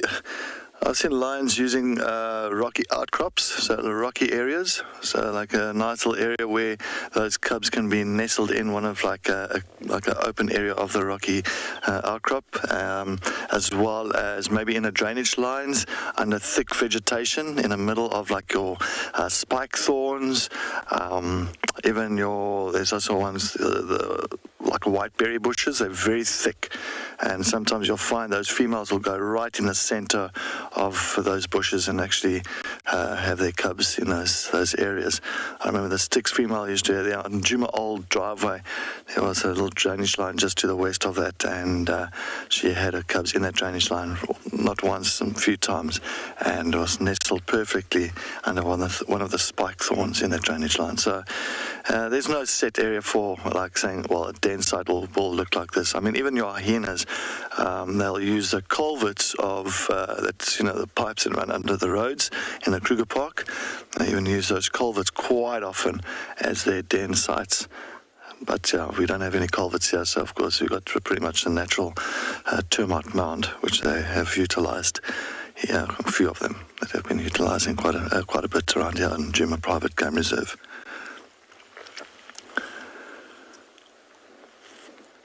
But sometimes as well, you'll find that even the lions, they will, move from den site to den site, especially if the female feels that it's been compromised, that den site, and it's not good for the cubs.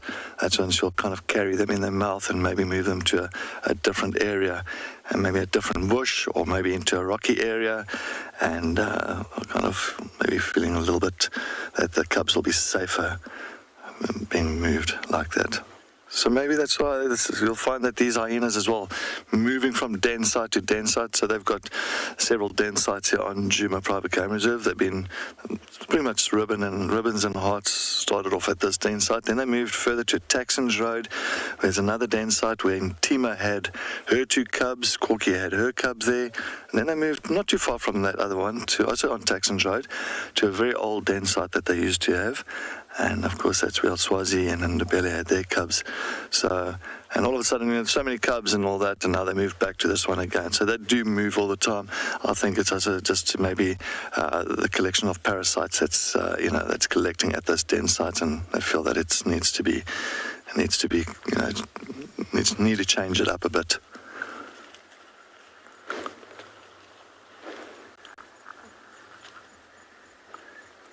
I think I need to move a little bit forward, yeah. I think you're missing all of this.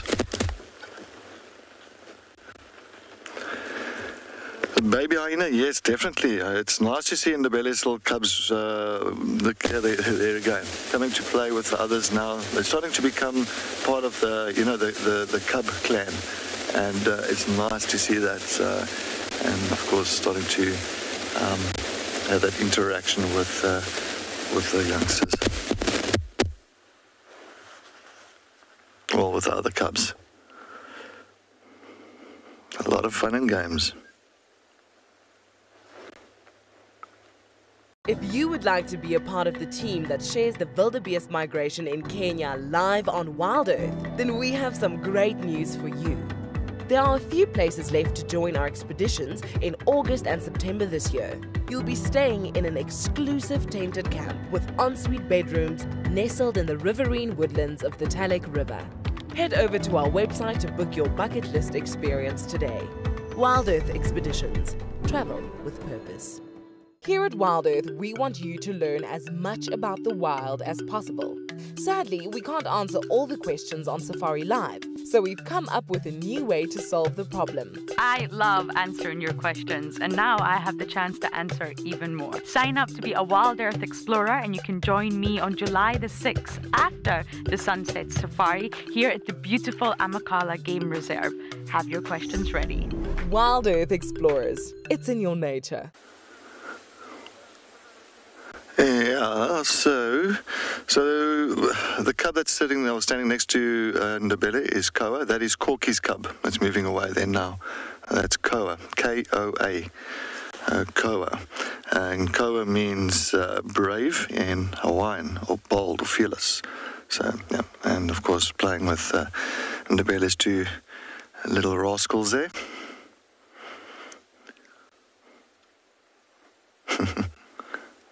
A lot of playtime for those little ones. Oh, and the bell is grabbing grabbing the other one. Watch. And the bell has got the one cub. Oh no, don't drag it around like that. Oh, she loves dragging her cubs around by the head. Jackal, yes, the hyena's got very white teeth. That I can imagine all the calcium that they eat, all the bones that they eat, all the calcium, nice in enamel for their teeth, calcium teeth. Maybe I think I should eat some more bones in my life then. Maybe get some white teeth, like whiter teeth.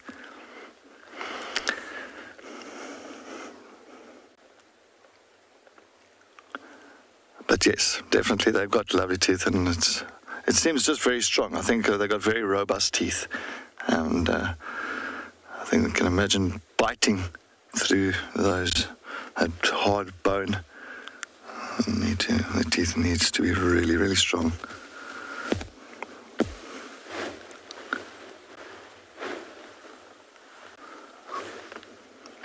Hello, girl. Oh, she hears something. She picked up on something there. Or maybe she's just scanning to make sure that the cubs are still very safe.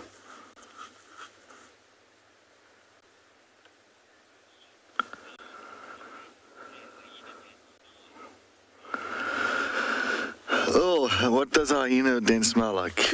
Well, it's not bad. I don't have a really issue. I mean, it's yes, it is urine.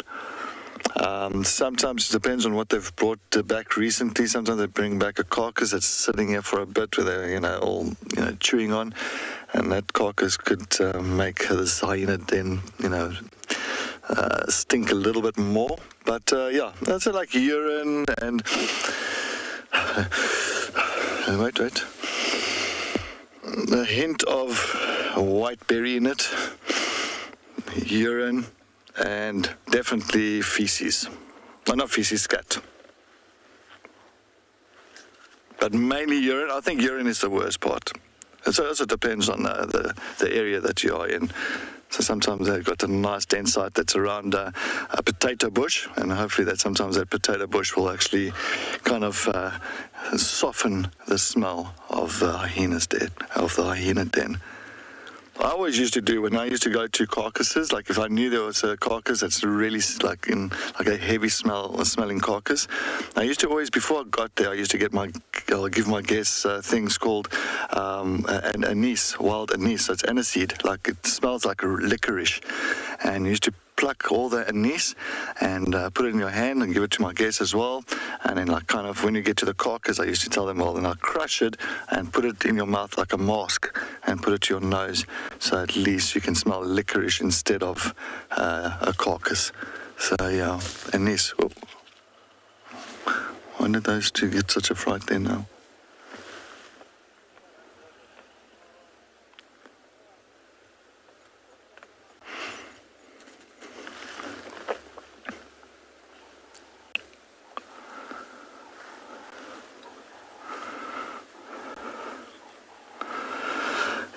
we're going to be sitting here. Just going to try and take a look who else is going to be joining the party here. Let's head back to Ralph and see what's happening on the Djuma Cam.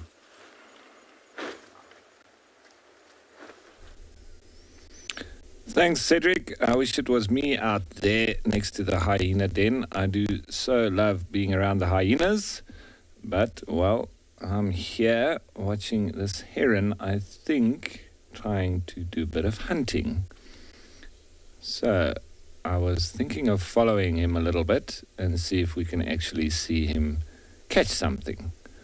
As you hear in the background there, that's the southern black tit.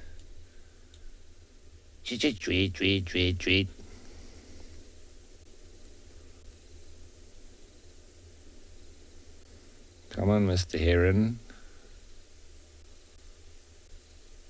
Absolutely slowly there. I think he's spotted something. Let's get his reflection as well.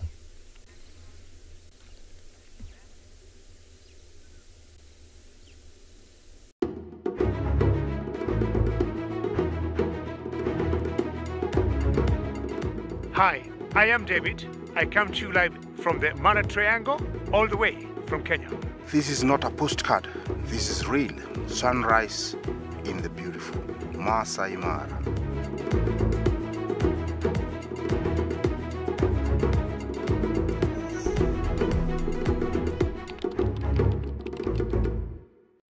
Here on WildEarth, we love it when you interact with our guides while they are live. In order to do this, you must head over to wildearth.tv/questions and submit your questions, comments, and suggestions. Simple as that. And to make it even simpler, from time to time, you will see a QR code on your screen. Open your camera phone and scan this code, and it will take you straight to where you need to be. We look forward to answering your questions on this channel.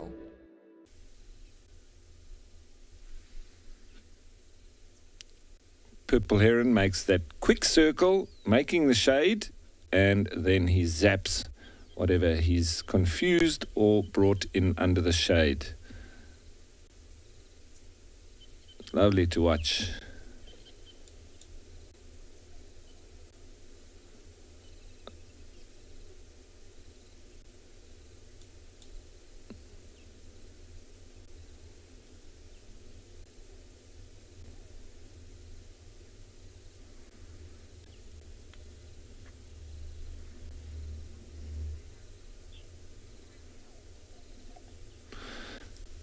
Nina, the chicks, when they aren't born, obviously they hatch. So they will hatch out of the eggs. They are rather large in comparison to a lot of the little birds around here, but they are still very small because they obviously need to be laid in the egg. So I would say they're quite similar to the size of a goose. If you've ever seen a goose or a duck chick, it's quite similar to that size. Now, what is that just behind the heron? Is that a terrapin? Looks like a moving rock. I would imagine it's a terrapin. I think it is. A very slow moving terrapin with a very slow moving heron.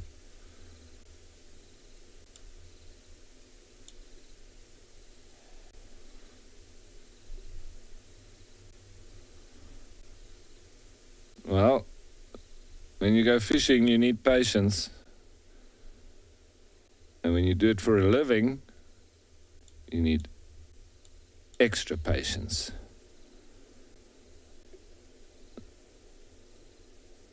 And when you watch herons, you also need lots of patience. Oh, I think he's decided, no, that's a bad spot. He's going to move to another spot, pick up a bit of speed. Come on, Mr. Heron, show us your fishing skills.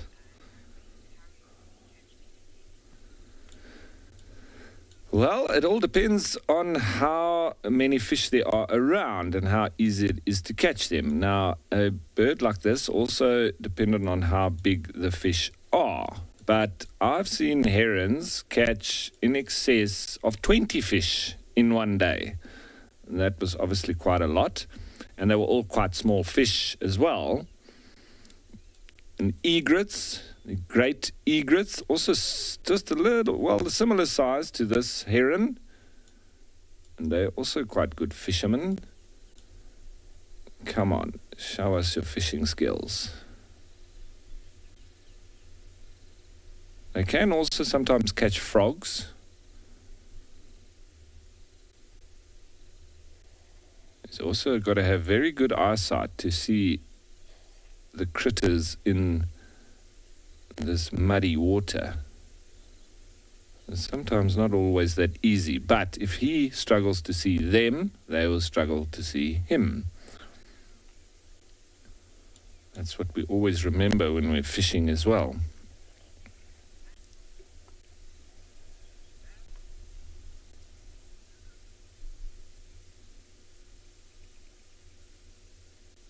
Here at WildEarth, we promised great monthly prizes for our explorers, and this month is no exception. If you join our club before the 10th of July, then you stand a chance to win a fabulous Safari Guide online course brought to you by Bushwise Field Guides. They specialize in accredited safari guide training with courses tailored for the African safari lodge industry. Sign up to be a WildEarth explorer today and don't miss out on this life-changing opportunity. It's time to put your feet up after a long week. WildEarth invites you to unwind with a weekend at the Waterhole, our life source of the bush, home to so much joy and danger.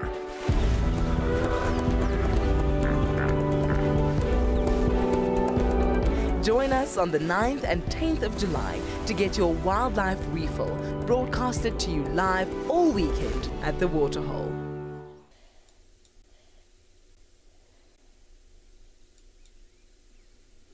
There's another terrapin there moving through the shallows.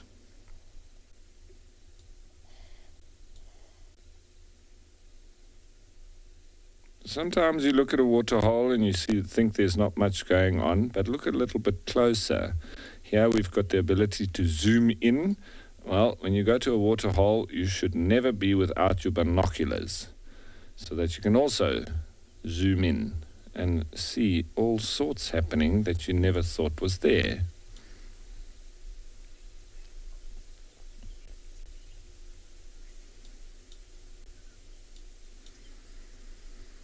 Righty, so I hope that this heron is going to catch a fish, and I hope that he doesn't catch it while you aren't with me. But I'm going to send you back to my tag teammate, Cedric.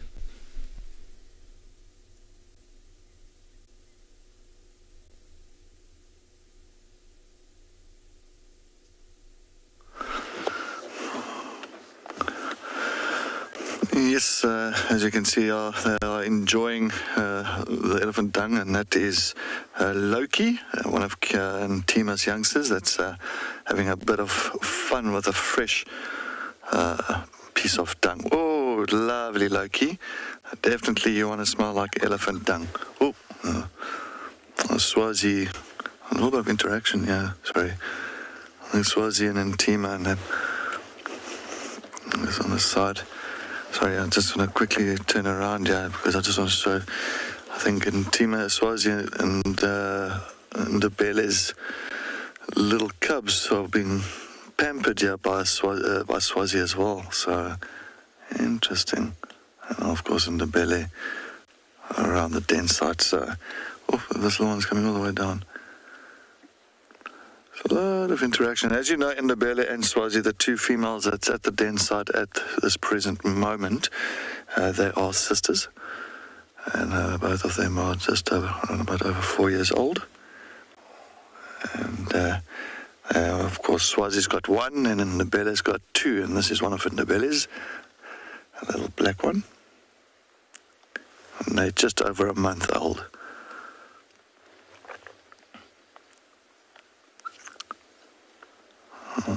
Swazi has decided to take the role at the entrance of the den now. So she took typical Ndebele spot. So I wonder where the rest of the clan members are. There is a lot of tracks again heading towards Treehouse Dam. But then, as you know, hyenas can venture great distances around these areas to looking for food, looking for opportunities to scavenge.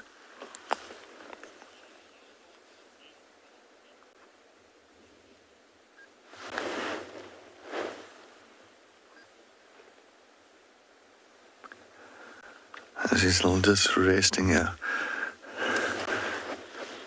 Sorry, Jan. Thanks, Jan. I think I'm messing Jan around here because we actually had that. Would have been. Oh, here comes another female in. Oh, we've got Corky that's just joined us. Hey, Corky.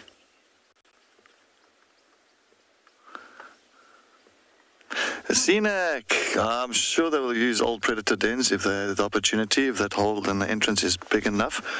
Sorry, it's just Corky has just arrived at the den. You can see these cubs are like, who are you? And Corky has just arrived at the den site.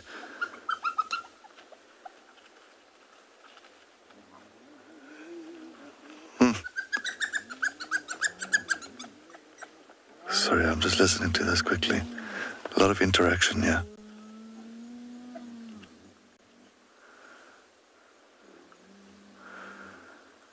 Sure. It's amazing how quickly the mood changed. The mood has changed here at the den site as soon as Corky arrived. A lot of, not nervousness, but it just seems like a lot of attention was drawn onto her as she arrived at the den site. Even the Ndebele's cubs are investigating. This is Hart that's coming up here, the big one. So that is Hart's cub in Mbilu. Sorry, that's in Mbilu. That's Hart's cub. So, of course, the largest of all the cubs. Not the oldest, but the largest. All right, here comes Corky now. She's coming to the entrance of the den. Let's see what happens here.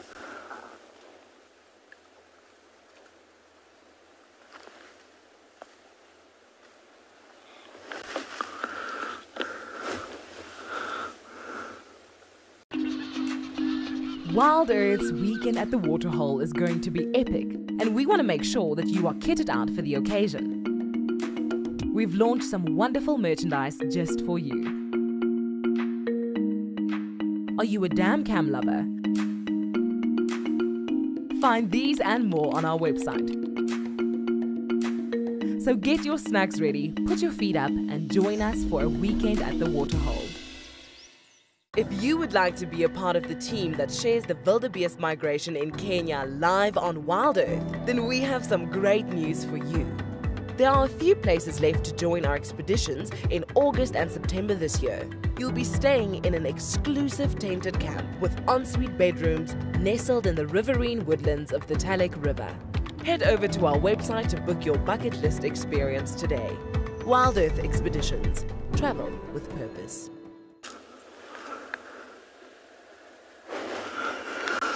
Well, as you can see, definitely they give Corky a lot of respect. Definitely one of the highest ranked females of the Djuma clan. When she arrived here, and you can see the little one with her. That's Swazi's little one. That's Masangita. That's with Corky there. And then, of course, you got Swazi just behind Corky.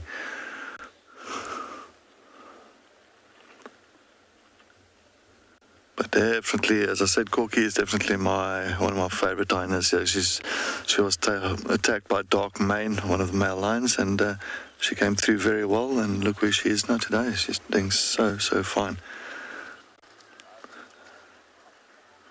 Here comes Ndebele. Anyway, well, we're going to continue just enjoying and watching the Djuma clan doing their thing. Let's head over to Lauren in the Eastern Cape.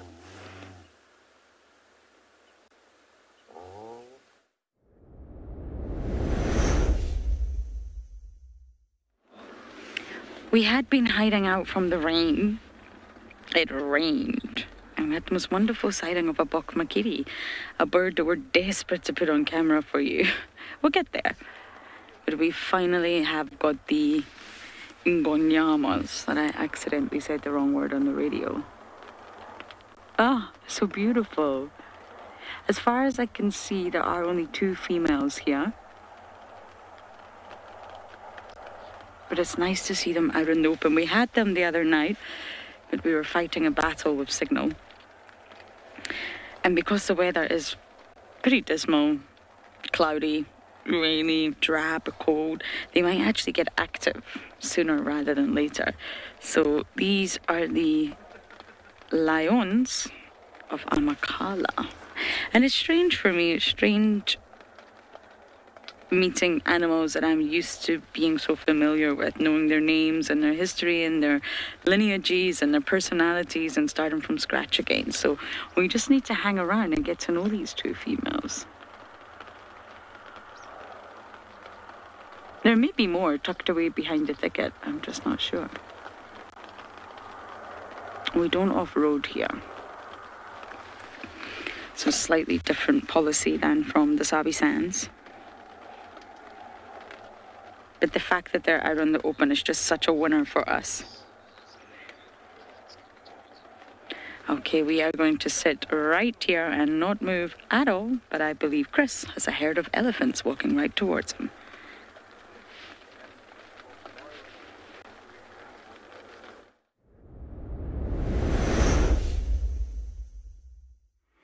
Okay, we've caught up with that big herd of elephants. Again, very widespread. Here's that big guy with the big tusks. Look at him. Look at him. Now, I was just waiting here.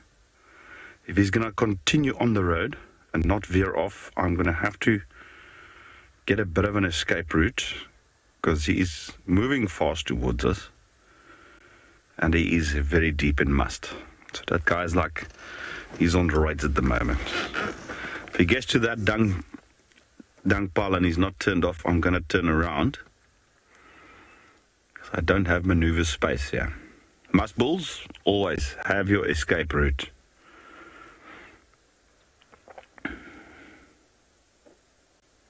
But what a magnificent creature, isn't it? We're probably only going to have a short visual because if he doesn't veer off now, as soon as he reaches that dung, I'm turning around.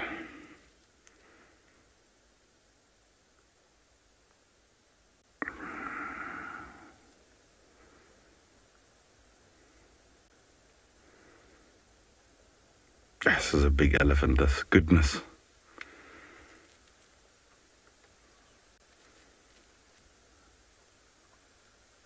Yeah, holds his head very high. Very typical must bull. Okay. Just as a precaution, I'm going to turn around. Brief sighting. Here at WildEarth, we want you to learn as much about the wild as possible.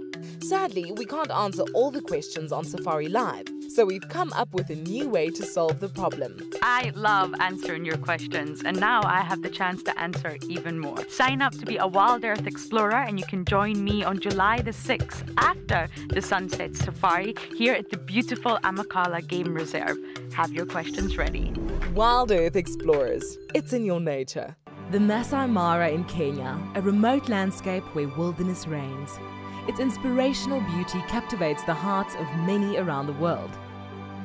This year, from August, WildEarth is leading a number of unique expeditions to follow Africa's greatest wildebeest migration here in the Masai Mara. And now, the remaining places have been discounted by 20%. Head over to our website to find out.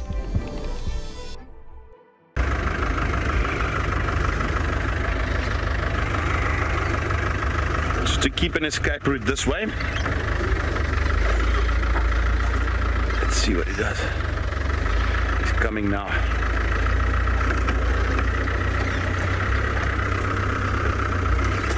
Okay, let's wait for him. See, now we can allow him close. He's probably going to continue on this road if he doesn't have veered off already.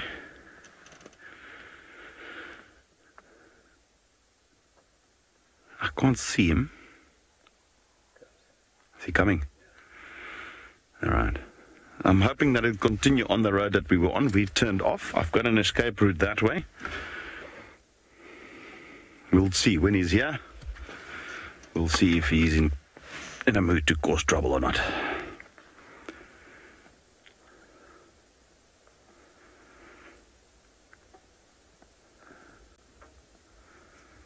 What an amazing animal. That's a big guy. That's a big guy. It's my favorite sighting.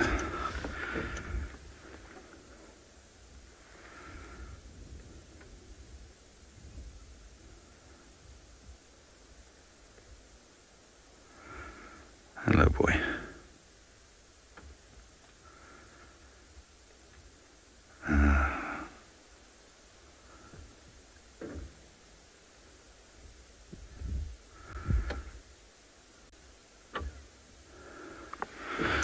And see, he's deep in must, hey? Look at that tusk. That is amazing.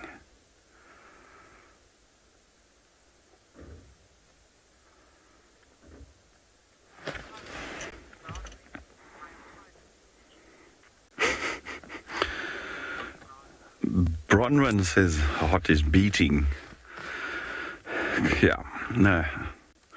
No, look, like I said, in this case, I'll let him come close. I've got enough of an escape route.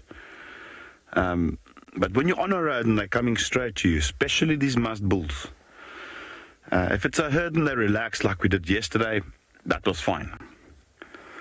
But this guy is deep in must. You can see how he's got these temporal discharge on the temporal lobe right behind his eye. You can see it's like oozing. And although we cannot see his penile sheath now, it is dripping. This guy's in deep must. All right.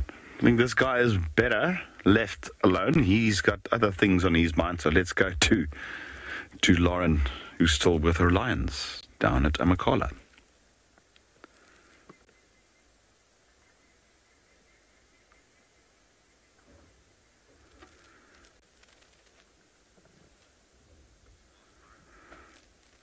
Well, seems like we're staying with us a little longer, and I don't mind. It's not every day you see such an impressive elephant. Now, even if I don't see Ezelwini on this shift, this would have made up for it. Ezelwini's tusk is even bigger than that. But this is an exceptional elephant.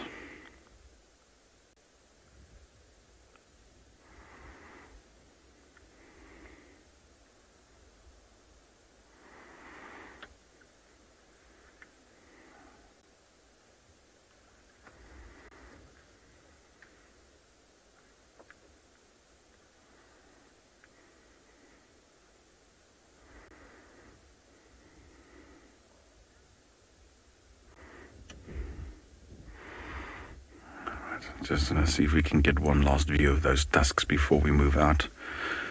We are also on a borderline area in terms of our signal. So therefore we're not going to stay too long here. But isn't that special?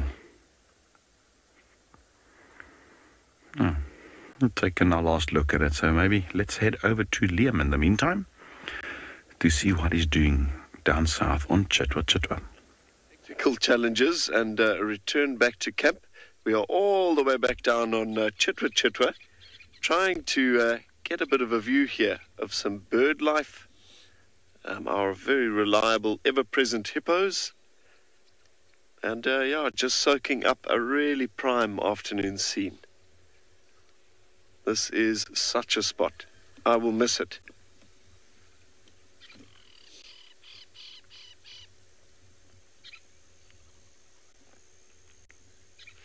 We've also got a wonderful view of the local fish eagle, or one of the local fish eagles, sat up in a dead tree on the opposite side of the dam,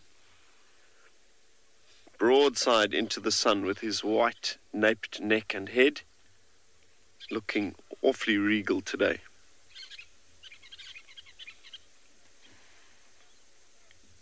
He's a day late for all of our American viewers celebrating the 4th of July. He is our answer, after all, to the American bald eagle. A very handsome-looking bird. As we came up here the first time, about an hour ago, we actually watched him swoop at the water's surface in an attempt to catch a fish, I think, but he missed. Maybe we'll be lucky enough to see him go again.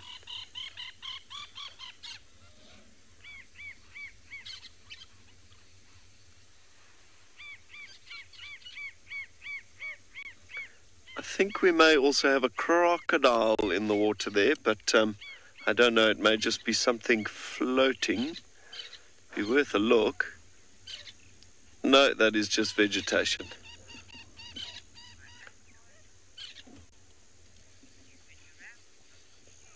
We want to make it even easier for you to interact with our guides whilst watching WildEarth. When you see a QR code like this pop up on your screen, then open your phone camera, point it at the code, and you will be taken directly to our question page. Simple as that. Then you can let us know what you want to see, ask questions, and much more. I've had it before where I've been walking and the waterbucks jumped out of the grass. It's quite a frightening experience. WildEarth, it's in your nature.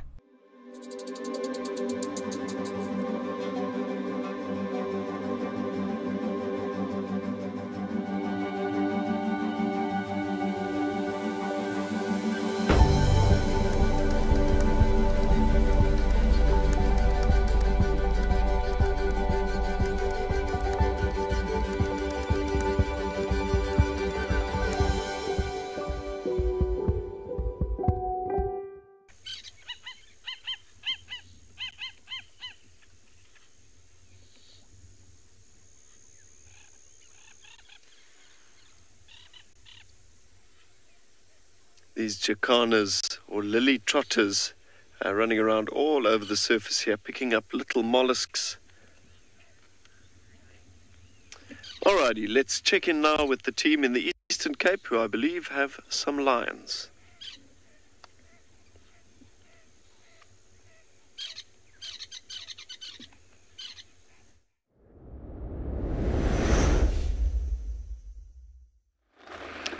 We are still watching our gonies, as they delightfully call them on the radio here, and I just love it. I find it really endearing. And you will be able to hear the rain.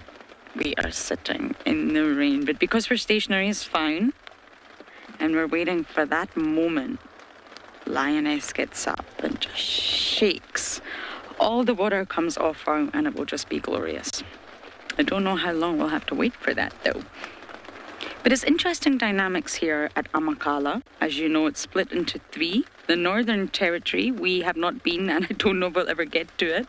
The main territory, which is where we are right now, with the lions, and the Carnarvondale side, which is where the cheetahs are. I believe cheetahs, well, the population that they did have of cheetahs were decimated by lions, I'm afraid. So they have sort of separated the two species. And with cheetahs, it's a sad story, you know. They reached a population bottleneck and had still do have lots of difficulties with genetics. So Amakhala are very proud of their cheetah population. We don't want inbreeding to occur. Inbreeding is devastating to the species. It threatens the entire genetic integrity of the species and quite detrimental to the evolution of the species in the future. But sadly, cheetah and lion are no longer kept in the same reserve. Oh, you're a bonny lass. As my mother would say.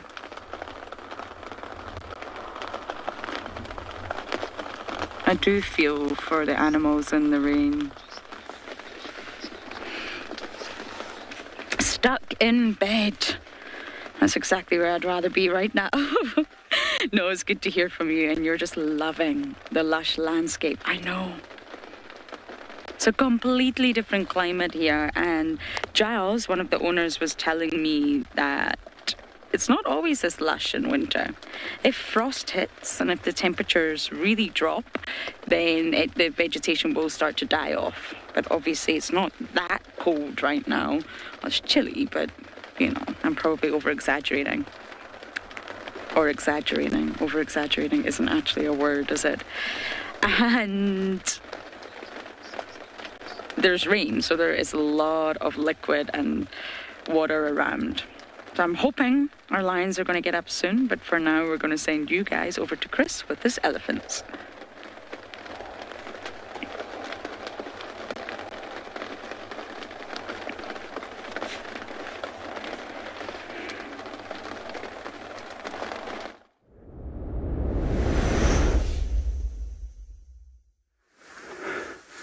Okay, we're still with that herd. It is that big herd. There's some big cows here. One's coming to cross right past us here. Hello, big girl. We just here in peace. It's checking us out, but that's not a problem. See, in this case, look at this one. He's got a pipe.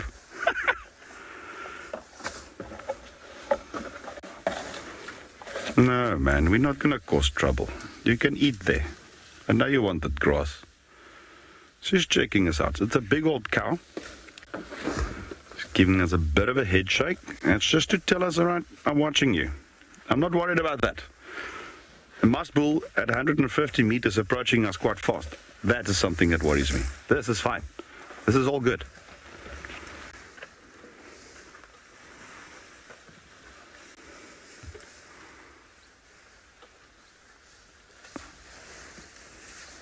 It's amazing. I mean, that looked so much more aggressive than a bull approaching us. But that's your experience.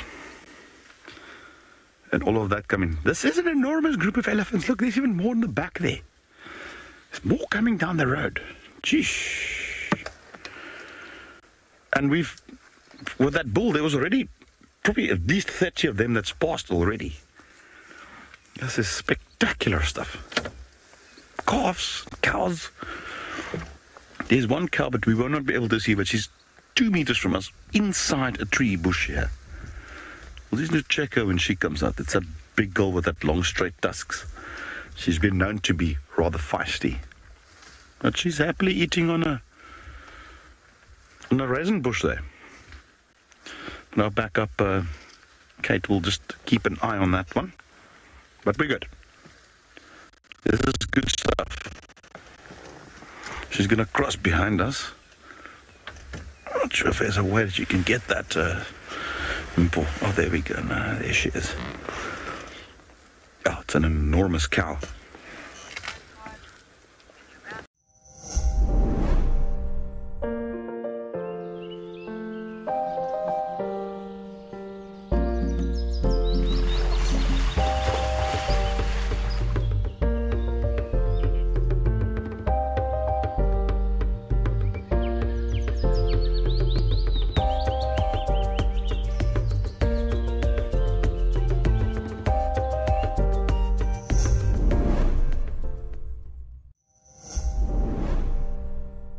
I still can't believe the amount of oxpeckers on this poor hippopotamus. It's almost more oxpecker than skin at the moment. They do seem to be retreating now, it's heading into the water. Maybe that's what you should have done first there. Wow, they really are. That was an effective method there, hippopotamus. Well done. And oh, they go.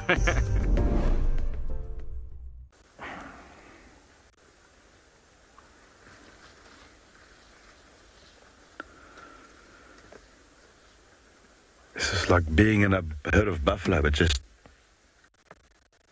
better. Special stuff. There's even more. All right, we've got a gap to actually move forward now, not surrounded anymore. So while we check out those there, we're going to try and see what they're up to.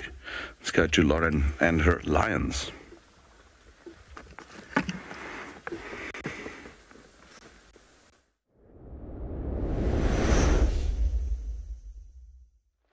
My lions are actually on the move. We didn't quite get that gorgeous head shake. They now have gone behind the thicket. Do you have any visual, Dove? Through the thicket. Through the thicket. You have a visual through the thicket. That is excellent. We're just going to let this other vehicle pass, I think, and then we're going to loop round and try and catch up with them. Do you want us to go round? Okay. Oh, wait. We're on the move. There is a herd of wildebeest, black wildebeest, of course, in the direction that they are looking. We passed them on the way here, and I imagine that will be very much interesting them. But they are not cheetahs, as you already know. And this is a very open area. It's the grasslands.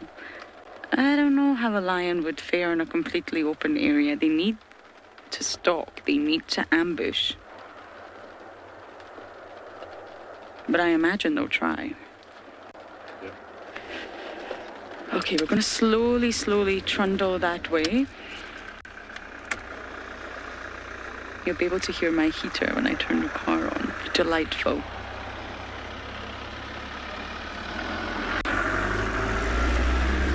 Okay, Dov, you ready?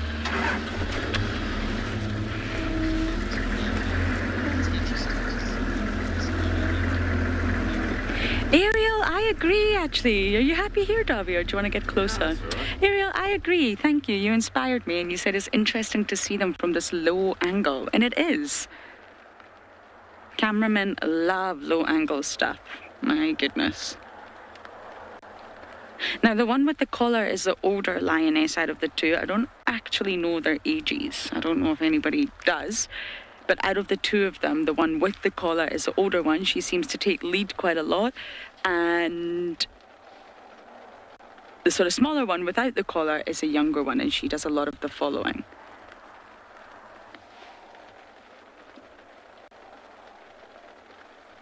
And talking of following, that's what we're going to do.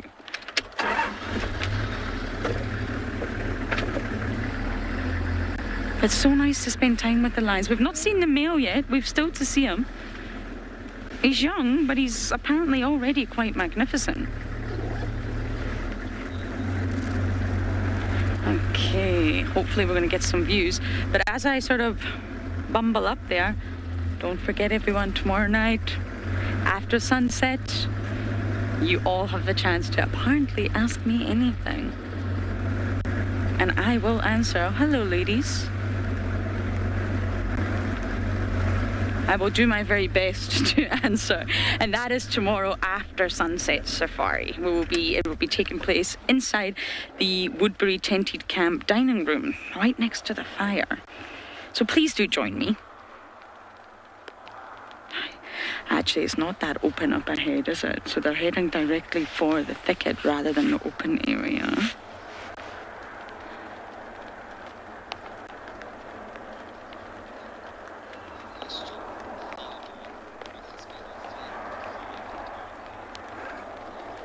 Theodore, my goodness, it's been so exciting from start to finish. Exploring, getting it wrong. We got really lost last night.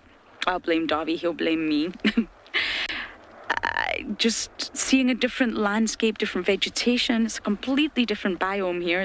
There are multiple biomes here. And I think the cheetah have been spectacular because I really miss spending time with cheetah. I used to spend a lot of time with Busara, Queen Bee, as some of you remember in the Masai Mara. The secretary birds were just out of this world. They were just amazing. The eland, it's lovely to see eland again and spend time with them. Black wildebeest, that looked just like me from behind with the blonde dry hair. Oh, everything. The sunbirds coming down to the aloes, which we have still to get on camera, and we absolutely will when it's a bit sunnier. But we actually have a huge list of things, and I don't want to spoil it. Surprises for you that we still have to work on getting, and we will. You know me. We will. So I'll keep all that secret, Theodore, but there are still so many species that I don't believe many of you will have seen, at least on WildEarth, that we're going to try our hardest to get for you.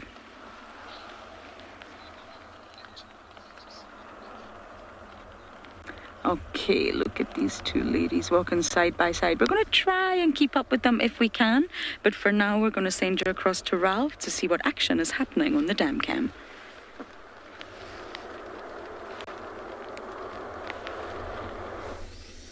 Well, yes, that's wonderful that Lauren has found the lions on Amakala, the place of aloes, even though there's no aloes left because the elephants have eaten all of them.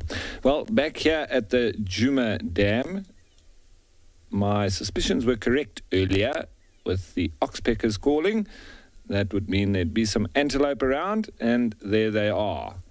These lovely impala with the go-away bird calling in the background.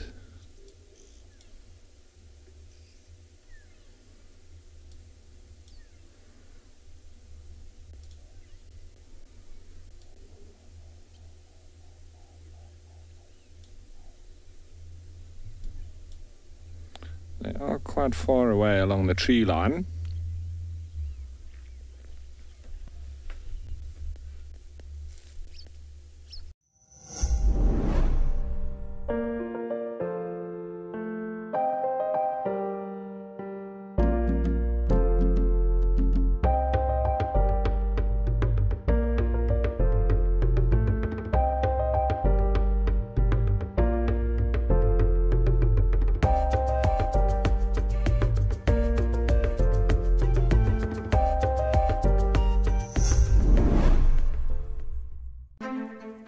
We protect and reconnect nature across southern Africa. We bring countries together to care for wild spaces that stretch beyond borders. We protect and restore biodiversity. We prioritize the people living in these landscapes, enabling them to thrive in harmony with nature. We are restoring tomorrow.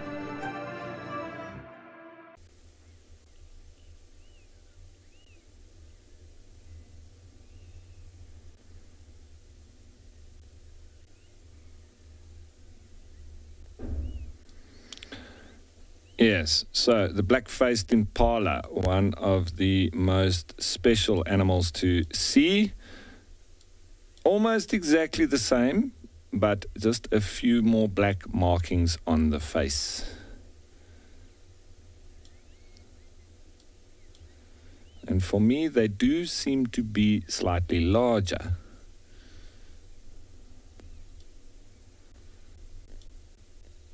Highly photogenic, as are these impala, so they really are pretty. Well, I'm hoping that these give away a predator just now. Lauren's with lions, and it seems that Liam is as well.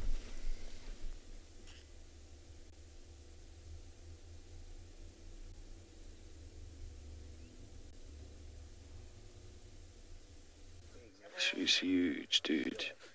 You a beast. So, what a pleasure. Just as the sun is starting to sink in the sky, BK and myself are enjoying the most amazing sighting of the Nkuhuma lions here on the Chitwa property. We have timed it perfectly. They have been sleeping in this exact spot for the entire day. Just as we've arrived, they've all got up and got mobile. 14 lions, if I'm not mistaken. That is awesome. Still quite a few behind us, at least 4. Yeah, here they all come. Stretching and making their way. That is brilliant. BK, they're all climbing on a big log up there. Should we try and reposition?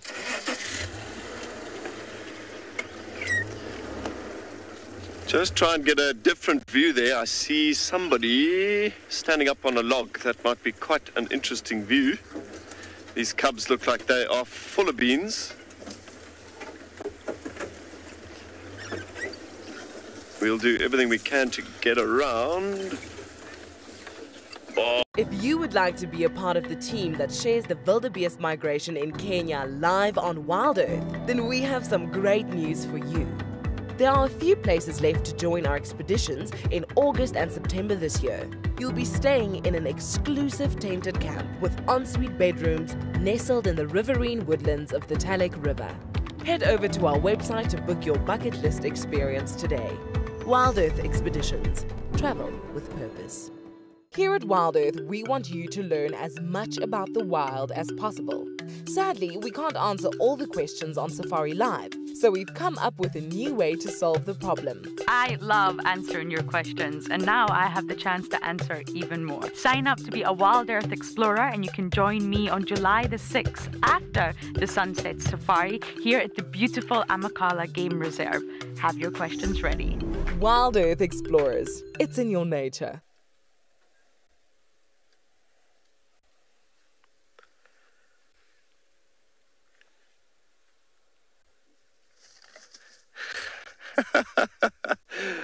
A whole tree full of lions. Can you believe it? That is such a supreme scene. Wow. So are not very skilled tree climbers. A little clumsy, to be perfectly honest with you.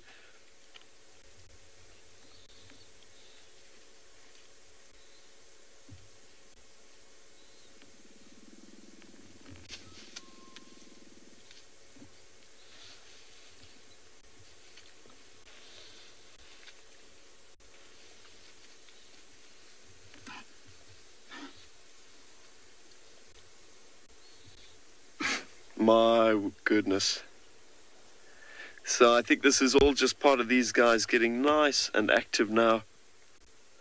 Lots of yawning.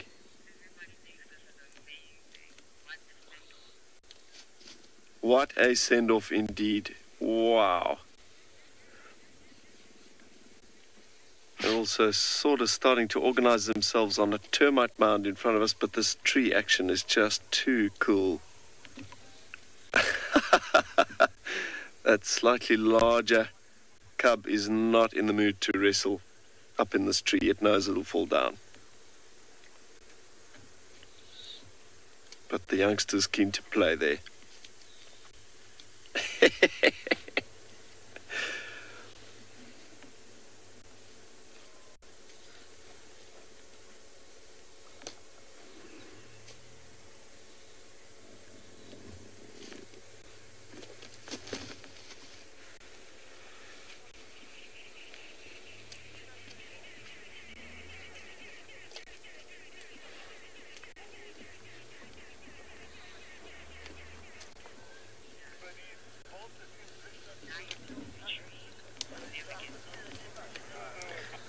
Nina never gets old. That is just superb. Everybody keen to get up here and stretch their legs, stretch their tendons out. All part of getting nice and active for the evening.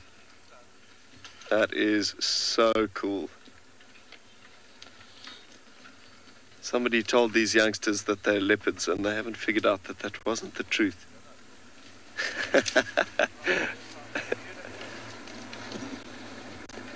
Wow. Guys, what a unique view on these very, very, very impressive looking young lions. So healthy.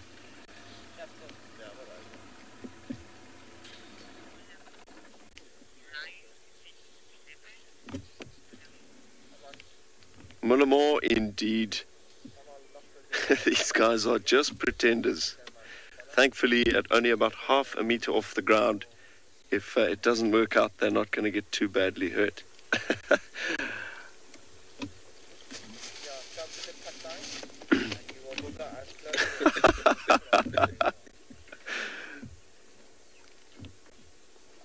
So cool.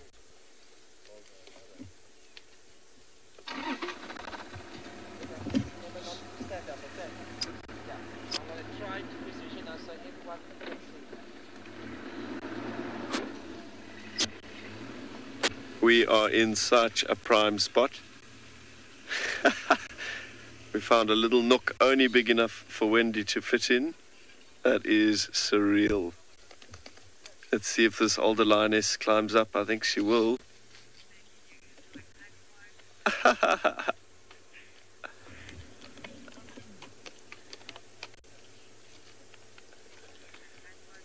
Here at WildEarth, we promised great monthly prizes for our explorers, and this month is no exception. If you join our club before the 10th of July, then you stand a chance to win a fabulous Safari Guide online course brought to you by Bushwise Field Guides. They specialize in accredited safari guide training with courses tailored for the African safari lodge industry. Sign up to be a WildEarth explorer today and don't miss out on this life-changing opportunity.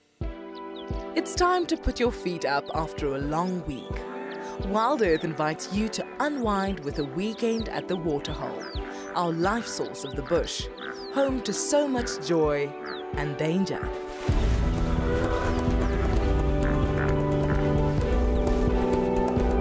Join us on the 9th and 10th of July to get your wildlife refill broadcasted to you live all weekend at the Waterhole.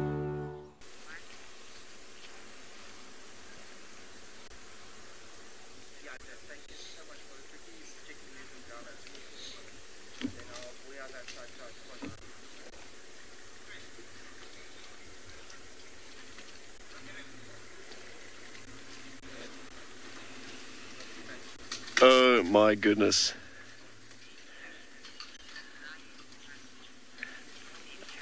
Baby hyena, this is without a doubt a lion jungle gym. How's this lioness? Just resting her arm so nicely, or not really her arm, her front leg.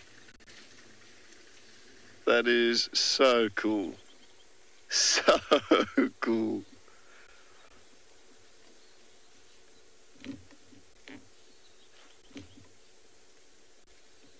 Wowza.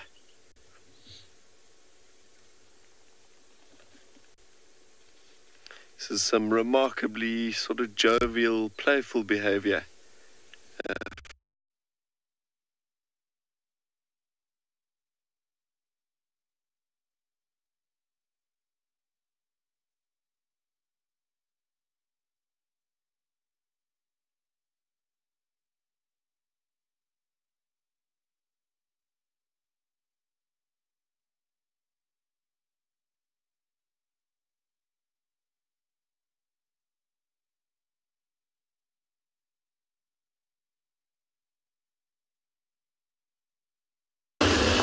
Yes, so I have left the Juma clan. I have left the den site that side. Of course, all the little ones are playing and having fun there. I went around to where Columbus Cubs were this morning. I had kudu alarm calling. They're in that drainage line where the Cubs were. Where, Liam had the young female. But I couldn't see anything there. I wasn't really going to go push too far. We are losing light now. As you know, we don't really view the Cubs alone at night time. So but I'm going to move on. I'm coming towards Gallego Pan.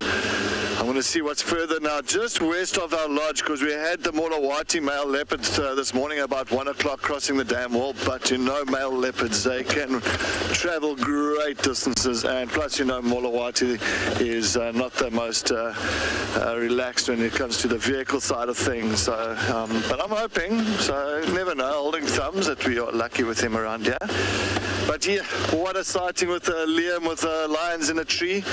That is definitely a magical, a good way for Liam's stint to end off, and I think I'm very happy for him, very, very happy for him to have that sighting. Magical. Magnifique. Okay, so I'm going to get towards Gallego Pan. Let's see what's happening downward towards Gallego Pan.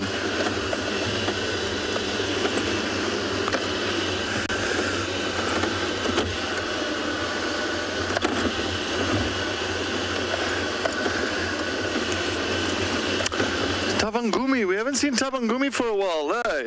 I wonder what's happened to Tavangumi. I would love to see that male leopard again. Really would love to. This is his area as well. WildEarth's weekend at the Waterhole is going to be epic, and we want to make sure that you are kitted out for the occasion. We've launched some wonderful merchandise just for you. Are you a dam cam lover? Find these and more on our website. So get your snacks ready, put your feet up, and join us for a weekend at the waterhole.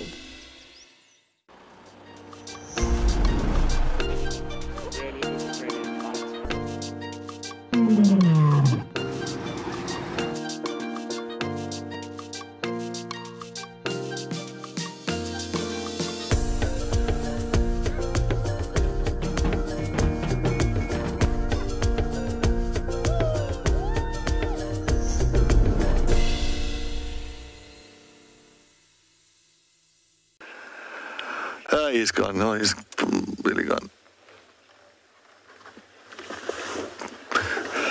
Bye-bye, Niala. He's moved off. Anyway, well, we're going to continue with Gallego Pan. Let's head over to Chris in Pridelands. I think he's got a beautiful sunset to show everybody.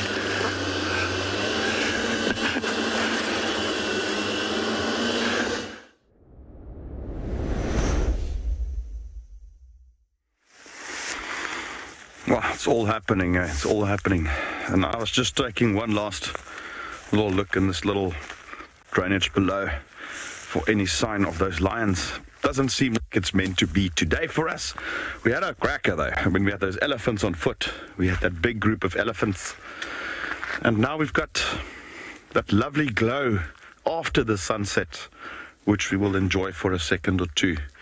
Join me. I'm just going to have a quiet moment and just...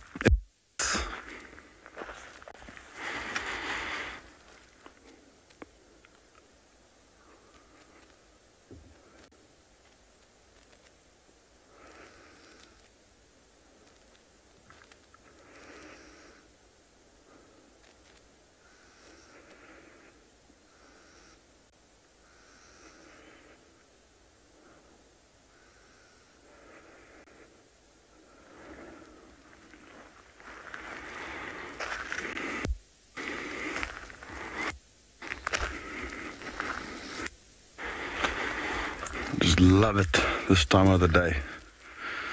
It's like I always say this, when you just relive the experiences of the day. Hard tracking this morning. Some lovely segments that we've done with tracking those lions. No success in finding them, but it was an experience. Sometimes the journey is better than the destination.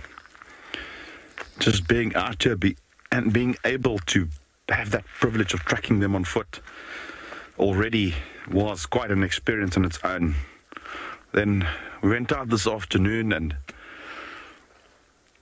tried to see if we can't probe them out somewhere. Bumped into those elephants on foot. That was sensational. And then topped it off with that beautiful sighting of that large herd. Awesome stuff. All right, seems like our light has gone. So we're going to link you to Ralph, who's still going on the camera.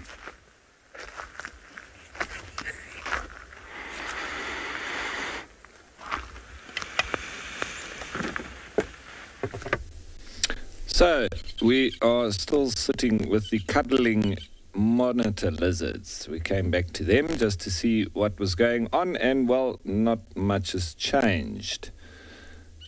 We can't fully see them. However, if you look at the bottom of that log, just where it meets the water, there's a little cave there.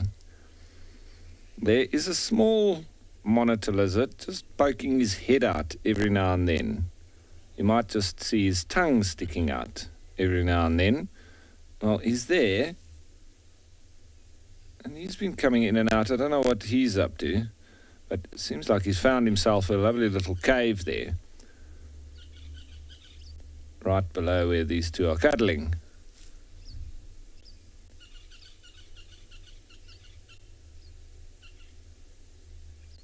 Well,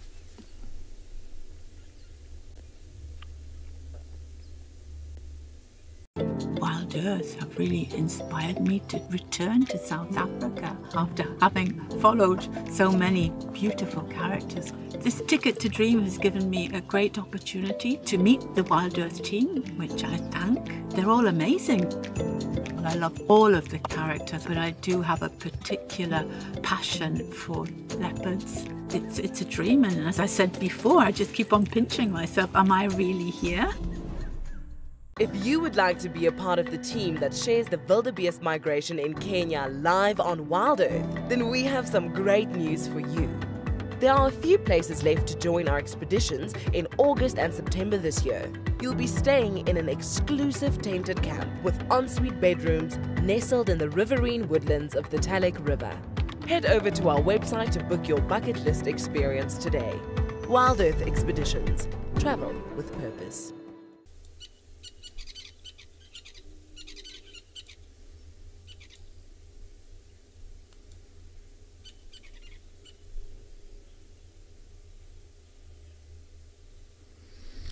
Leopard lover, I'm not entirely sure exactly where these hippos came from. They might have come from Chitwa Dam. They could have come from further afield. You know, that's what happens if there's a number of males in one pond.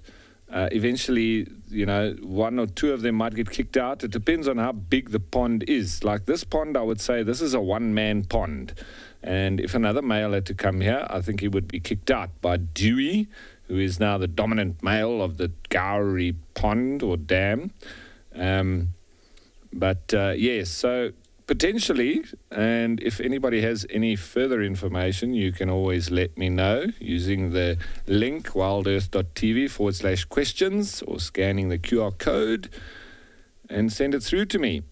That would be news to me. I was here when there was not even any water in this pond, and so this is a new character for me. We used to have Scuba Steve up at Buffelshoek Dam. He was on his own, and he was quite a shy hippo, and so that when we arrived there, he would always just have his nostrils showing. So he didn't like showing his face. Maybe he was just camera shy, I don't know. But we got to know him together with Wingston Churchbull. He used to come and visit us as he was a yellow-billed hornbill, and obviously had been visiting the tourists there that came on safari, and they were having their breakfast or coffee breaks or sundowners at Buffelshoek Dam, and he was obviously getting some crumbs, and so knew that a stopped vehicle meant food. We didn't give him any food, but he sat up nicely for the camera and wasn't scared at all. So we aptly named him Wingston Churchbull. Between myself and Fergus Clark, who was my wingman cam operator at the time.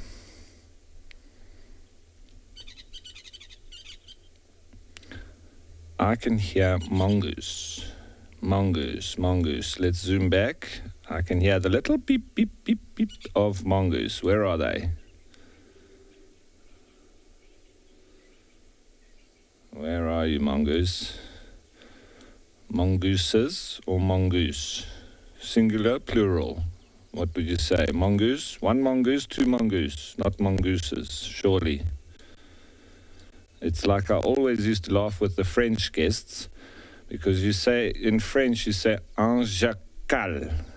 And so if you say one horse, it's un cheval. But cheval, chevaux. Sorry, cheval, chevaux. So I used to try and say the same with jackals, which was un jacal, deux jacaux. And they used to say, no, it's not the same. So anyway, if you don't speak French, you wouldn't understand. But it's quite a funny thing to work out singular and plural. Sometimes it's like for me, one springbok, two springbok. It's not springboks. Whereas with the French, they always want to say, oh, look at the springboks. No, it's not the springboks, it's the springbok, even if there's more than one. Yeah, so anyway, nice just to play with the different languages. Not always as simple as it seems. And you hear that? That's a hurricane thrush. There.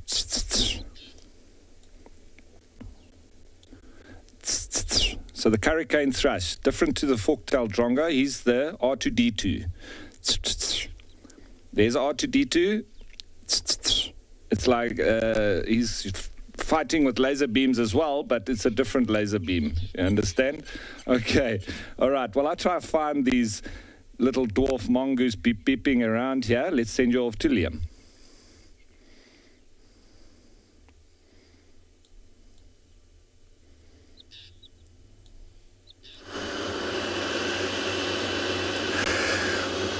Yeah, no, I wonder, like Ralph was talking about, those monitor lizards that's still copulating. I wonder how long they do copulate for. I think they found those monitor lizards mating from the beginning of the show. And, yeah, that is already 2.5 hours, or 3.5 hours into the show. So, wow.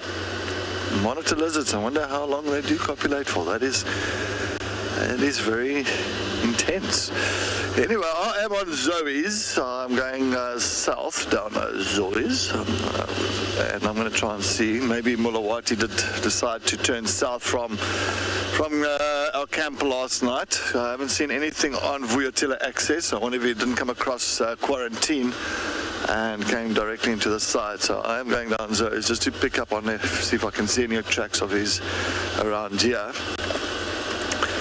And hoping that we can, for once, get a dominant male on our screen, which would be very nice. Well, we did have a dominant male on the screen last night, but that was on Dam Cam, so yes, I want to see him. We'll take a look. Scratch around very carefully around this area. I tried to find out as well about Mulawati this afternoon. I mean, not Mulawati, where am I going with that? Marips. So I haven't, the guy that I spoke to this afternoon hasn't got back to me again. So we'll definitely keep you updated on Marips and his doings, because he was on Nkoro this morning. Looks like quite far east. Just east of Chitwa. So yeah, we'll see what his movements are like. And, you know, Marepsi is getting to that age now where he has to look for a territory of his own, sooner or later, for a nice area where he can settle down. Hoping it's going to be close to here, which would be fantastic. Hopefully you can imagine his territories like kind of inside Djuma somewhere. It'll be magic, but...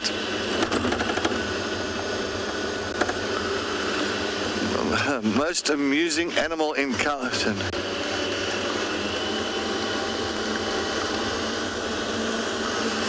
I didn't get the name there. Sorry, I didn't get the name. Oh, nice buffaloes here again.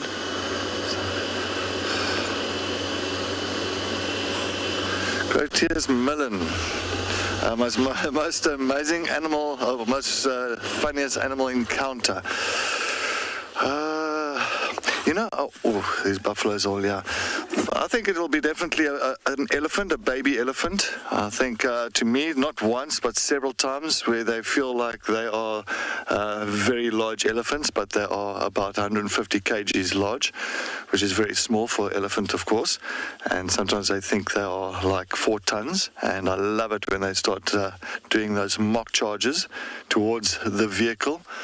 And I always enjoy that. So that's many times a very funny moment with animals around here. It's definitely the baby elephants. I think that was quite hilarious. This is a different herd. This is the smaller herd. This is that smaller herd I was talking about. I thought that we saw earlier around Chelapan. But now we're far from Chelapan. That herd is going down to Twin Dams now, that big herd. But this is definitely the smaller herd. So we've got 2 herds on Djuma at this point of time. The smaller one here, and then, of course, a larger one heading down to Twin Dams. But, yeah, I'm trying to think what other hilarious things I have seen when it comes to animals. Definitely I saw leopard cubs many years ago. It was Shadow. She had 2 cubs many years ago, and I remember there on Arethusa driveway. We had the cubs in the tree, and they were about maybe 6 months old.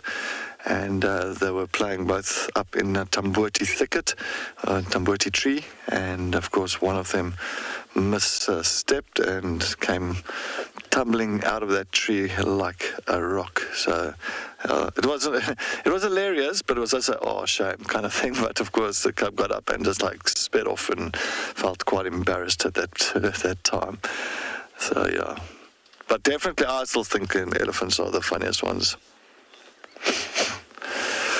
While we are going to continue down Zoe's, if I can get past this herd of buffalo, let's head back to Liam as he's got his lions on Chitwa.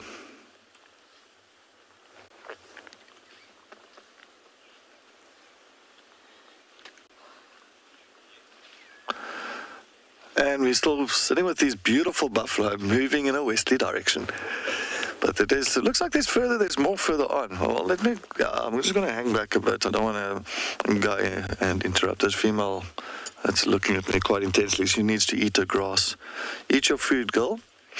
Eat. See, you've got it's only got grass in your mouth. You've got food in your mouth. Eat.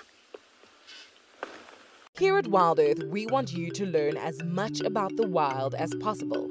Sadly, we can't answer all the questions on Safari Live, so we've come up with a new way to solve the problem. I love answering your questions, and now I have the chance to answer even more. Sign up to be a WildEarth explorer, and you can join me on July the 6th after the Sunset Safari here at the beautiful Amakhala Game Reserve. Have your questions ready. WildEarth Explorers, it's in your nature.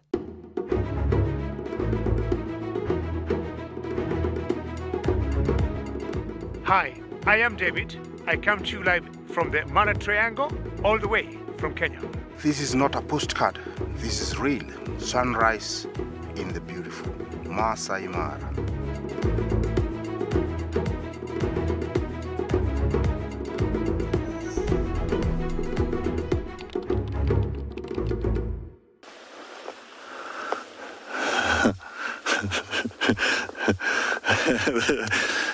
This female has still got the grass in her. Please chew that grass because it... Thank you. No, you can chew. Chew. We're going to try and move on down to Zoe's. Let's head over to Ralph as he's got some giraffe on the damn cam.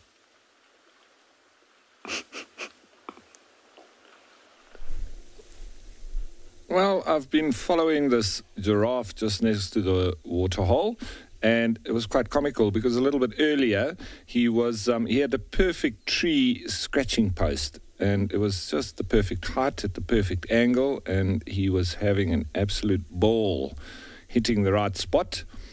And this bull now seems to be on a mission. He's heading off upriver.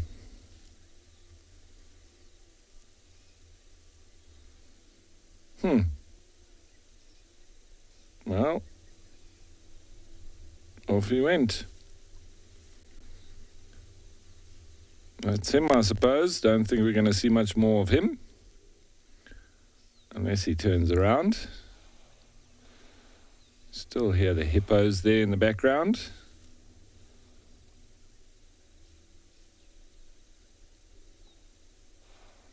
Just keep looking around. That's a lovely tree for vultures to rest up on, I always think. Lovely dead trees like that.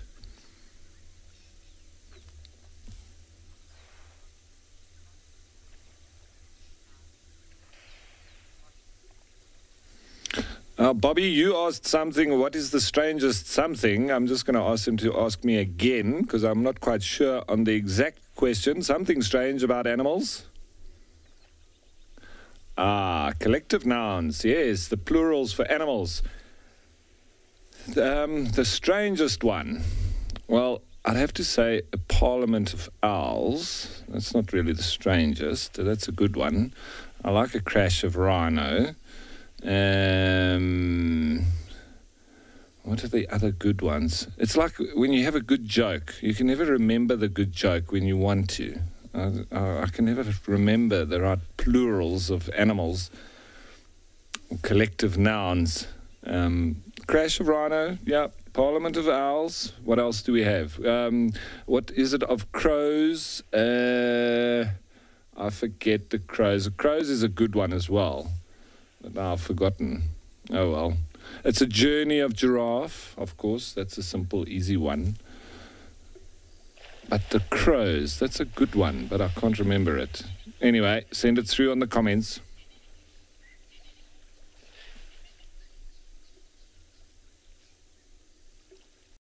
Here on WildEarth, we love it when you interact with our guides while they are live. In order to do this, you must head over to wildearth.tv/questions and submit your questions, comments, and suggestions. Simple as that. And to make it even simpler, from time to time, you will see a QR code on your screen.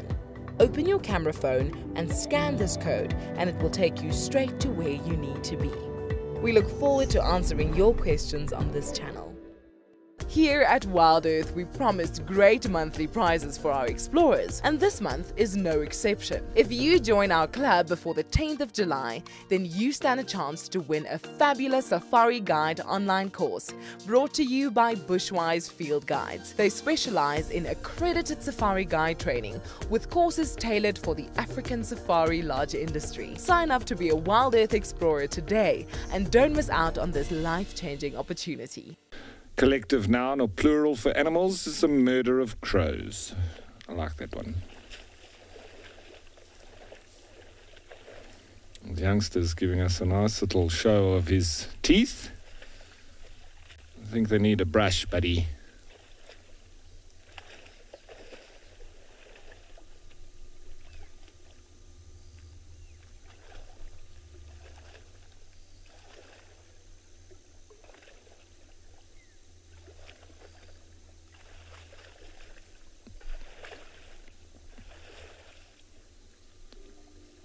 So there's a little bit of doing odds and bobs now that when they come out the water. There might be just a bit of spreading of their dung as well.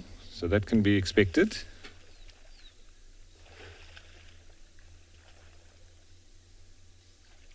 They've been in the water the whole day. So coming out now when the sun's gone down.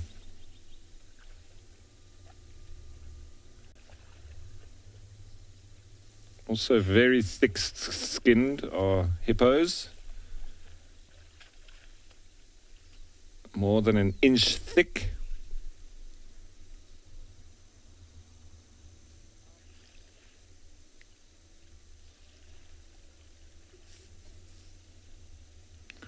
And there he's having a little play around, I think, this youngster.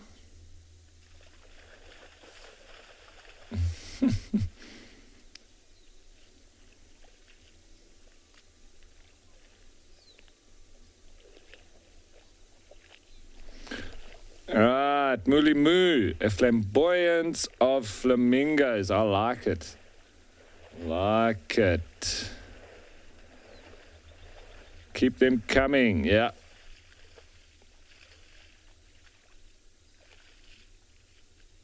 I think it's quite a boring one with hippos. I think it's just a pod, if I'm not mistaken.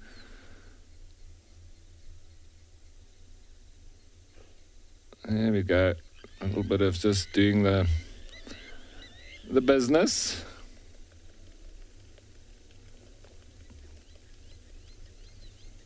Oh, to be a hippo.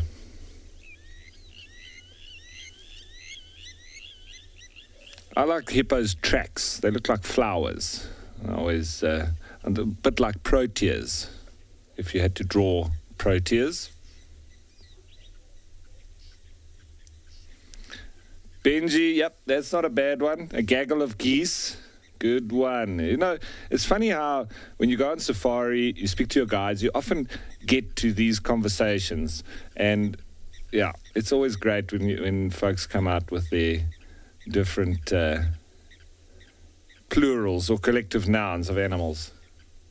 Because I think there's a few different ones for different animals as well.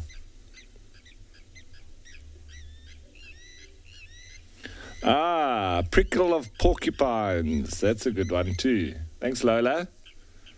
A prickle of porcupines. Classic.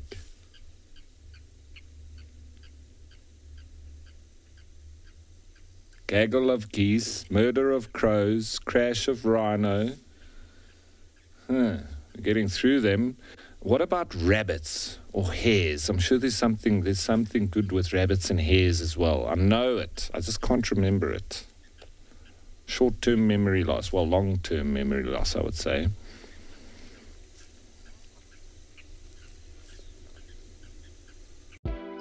It's time to put your feet up after a long week. WildEarth invites you to unwind with a weekend at the Waterhole, our life source of the bush, home to so much joy and danger.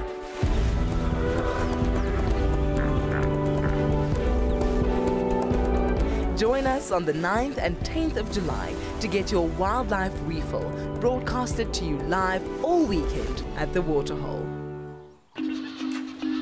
WildEarth's weekend at the Waterhole is going to be epic, and we want to make sure that you are kitted out for the occasion. We've launched some wonderful merchandise just for you. Are you a dam cam lover? Find these and more on our website. So get your snacks ready, put your feet up, and join us for a weekend at the Waterhole.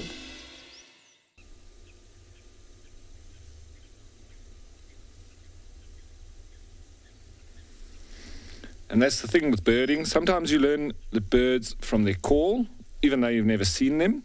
And sometimes you learn them by the sight and you don't know what they sound like. So you try to obviously, like I think Chris was doing it the other day with the trees. You learn trees in winter and you learn trees without leaves. So you've got to look at their shape, their structure, the bark, everything. And we used to often go through this with the students that we had. For instance, in winter, we had to teach them the methods to learn all the trees without all the leaves or anything on it. And then in summer was the other way around, where you had to learn the leaves. And so the guys that learned them in winter had a better understanding of the tree structure itself, but the guys that learned it in summer had a better understanding of the leaf structure per se. So it was, and eventually you learn both. But yeah, these hippos now heading off for their grazing and the nightly jaunt, but I'm going to head you on back to Cedric.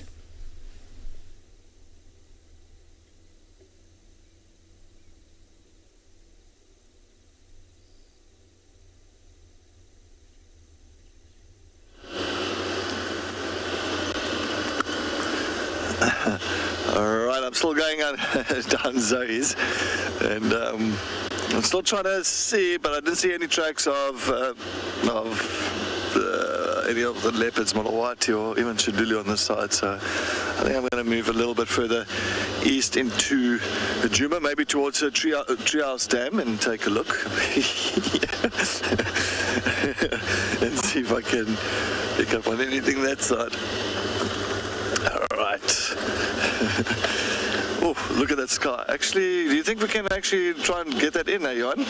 I think that's going to be quite pretty. Sorry. I think this is absolutely stunning. Sorry, can I reverse there? Can I reverse? Can I cap? Sorry, everybody. I'm just going to try and get there's a nice spot here. I think I didn't see it, but this is going to be definitely an area that you can actually take a look at the stunning orange sky. Winter sunsets are still the best. I'll prefer them to summer. All right, let's put off here. Yeah, there we go. Look at that. Look at that. There's those colors, those different colors from the bottom working its way up to like a bluish, kind of a light grey bluish color. Beautiful. And of course the Drakensberg in the background.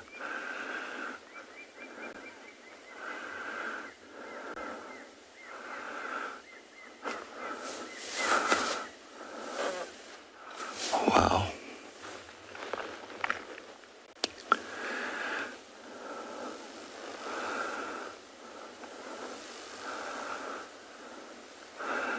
Definitely can sit like this and reflect on our day's sightings and our doings, and definitely grab that glass of gin and tonic or wine or beer or whatever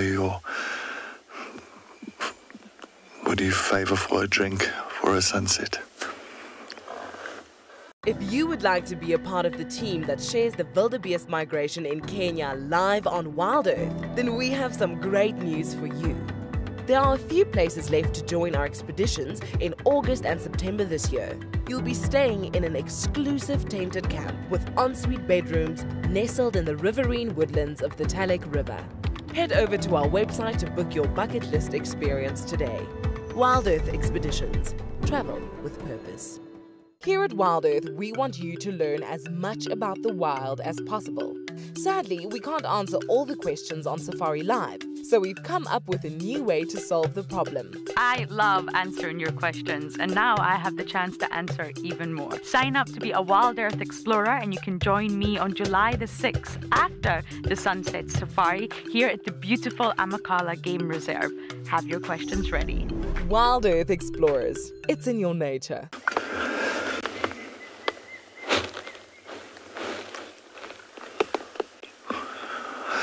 Anyway, let's, while we sit here and still admire this beautiful sky that we do have, let's head back to Liam as he's got some buffalo.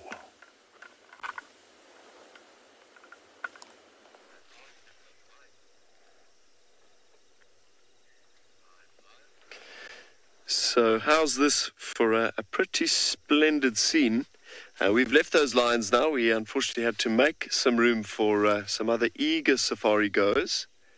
Not that unfortunate. It's nice to share with everybody, nice for everybody to get the beautiful action. Becca and myself are slowly back, making our way back onto Djuma. What a nice surprise here at Twin Dams, the big herd of buffalo coming down to drink. We have transitioned into infrared, so we don't have to shine any lights on them. It's giving us the most amazing view of these bulls, cows and calves coming down in dribs and drabs to have a last drink for the evening.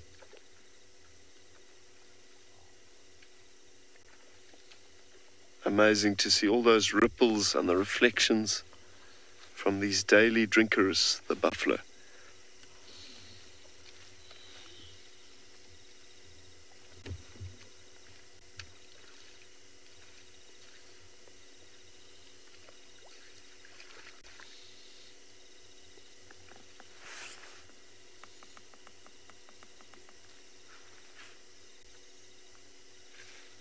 The old Cape buffalo is highly reliant on water. They're actually a great indicator species for the health of the environment because when the environment begins to suffer, if we're running out of grass, if our water supplies are running too low, buffalo are often the first ones to show signs of wear and tear. The drought that we passed through in 2016 and 2017 killed thousands of them. So the fact that our buffalo are looking so big and robust, so healthy, that's a great sign that it has indeed been a very healthy wet season.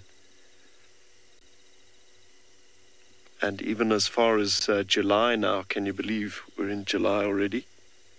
Midwinter, the buffalo are still looking strong. That's great.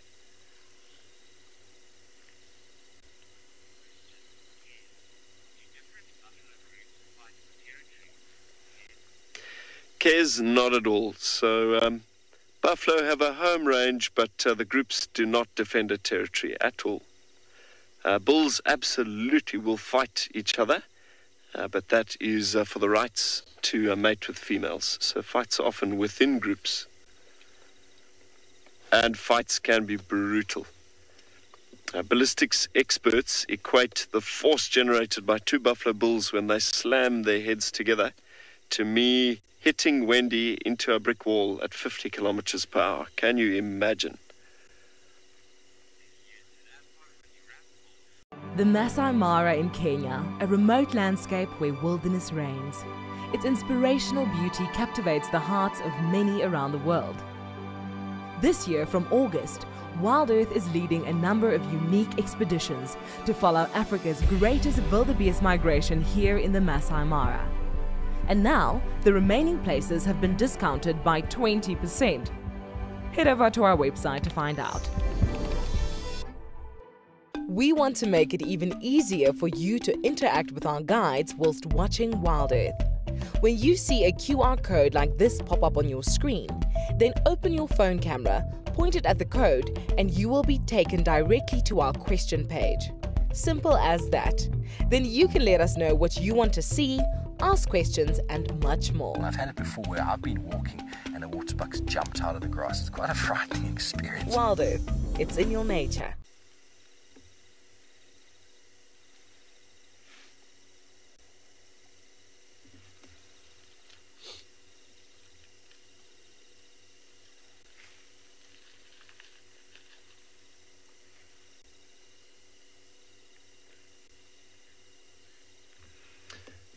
As our buffalo, bulls and cows fade into oblivion there, let's head over to Cedric, who I believe is on the move.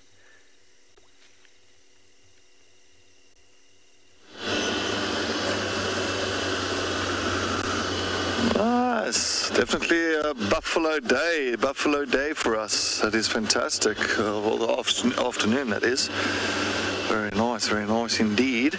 I'm gonna just get towards Treehouse Dam, take a look at that side. I know Ralph was talking about collective nouns for animals, and I think there's some interesting ones there, definitely. And the sounder of warthogs. I thought of one now, and the thing is, like, in the guiding industry, always when people come here, a lot of the guides always say, the impalas are the McDonald's of the bush because they've got that black M on their hindquarters.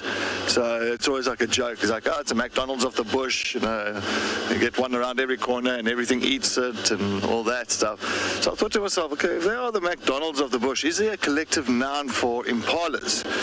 I went to go look, and I couldn't find anything on impalas at all. I couldn't find anything. So I said, well, if it's a McDonald's of the bush, we shall call that a herd of impalas a franchise of impalas. A franchise of impalas.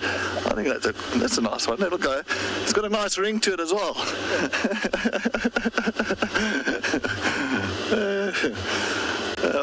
But if there is a collective noun for it, well, then I guess I cannot put that one there. But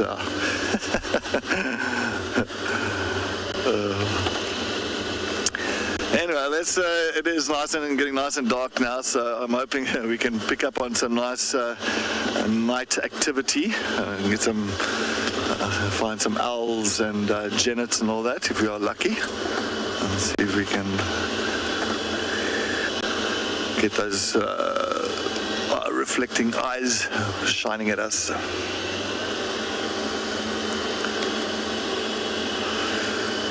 Claire, what intrigues me most about nature, I think what intrigues me most is just how everything really works together. There's a reason for each animal, each species to be around, plants, grasses, and how everything really works as a whole. I think it's just really, especially if you spend a lot of time here and you start seeing that if, for instance, the termite mounds, if a termite mound wasn't around here, those termites, those large fungus growing termites didn't make those big mounds. What then? What species wouldn't be here? You know what I mean? That's certain things that kind of helps each other. It's a bit like all the symbiotic relationships between the animals. So I think that's really, it intrigues me a lot.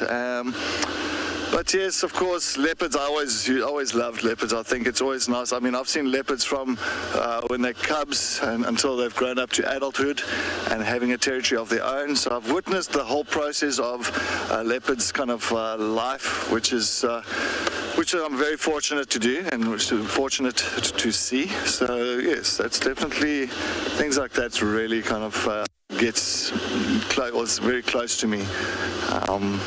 But just the whole symbiotic relationship of nature and how things help each other. It's just incredible. Incredible. Especially when you see different kinds of weather that's coming through.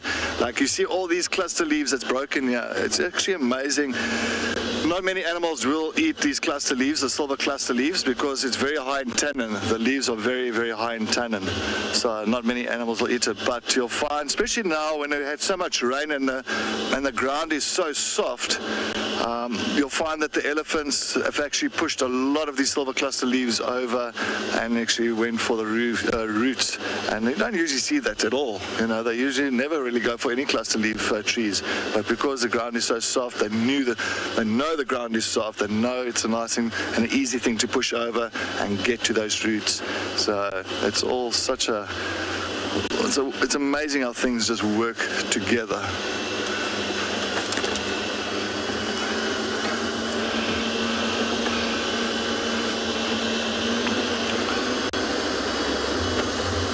Alright, we're coming up to Treehouse Dam now. We're going to take a look what's happening at Treehouse Dam.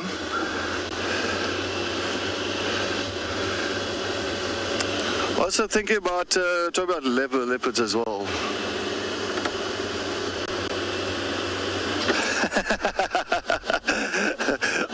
I'll see a happy meal of impalas. Yeah, definitely. It won't be a happy meal for you. There won't be a happy impala, but definitely the happy lions or happy leopard. But well, you can have a happy meal of impalas. That's actually quite a good one.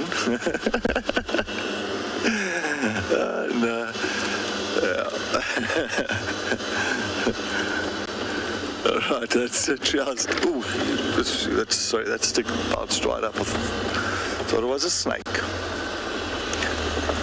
Clearly not. Alright, I'm just going to sit back a little bit. I'm just going to scan this waterhole. Talking about a waterhole now, as you guys know, this weekend that's coming, it is a waterhole weekend. So on this waterhole weekend, it's going to be the 9th and the 10th of July. We shall be doing some dam hopping, pan hopping, going from one waterhole to the other waterhole. Of course, Ralph will be on dam cam at all the waterholes in Mashatu and Juma Dam. And of course, Lauren and them as well going to be spending time at waterholes. All of us will be spending time at waterholes and in Pridelands as well. So we are looking forward to that. So this weekend is waterhole weekend.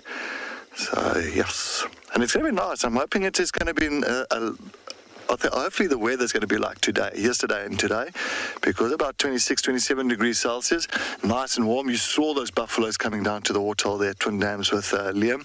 So I think that is going to be fantastic. If the weather's going to be like that on Saturday and Sunday, the 9th and the 10th, and I'm definitely going to be so excited.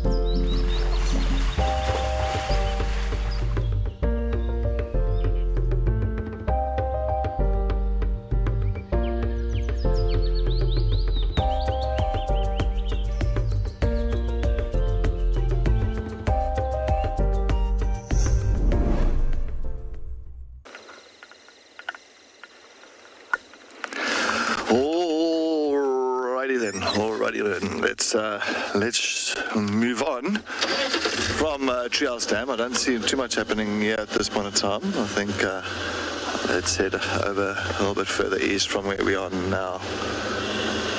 Come.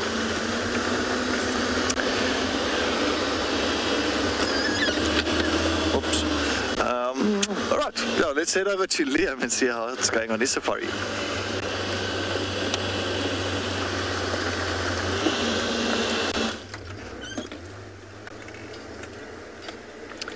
So the bumble continues for BK and myself. We've left our buffalo moving into the dark nicely now. My word, the temperature has crashed. It is proper nippy out here. But all good. We are wrapped up warm. eager to bumble and see if we can see any nightlife.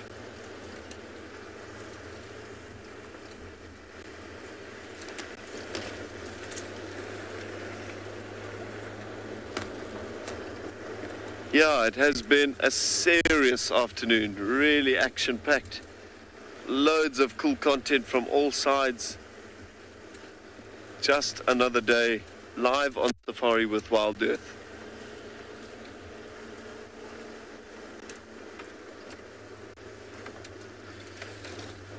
I hope I'm hearing your name correctly.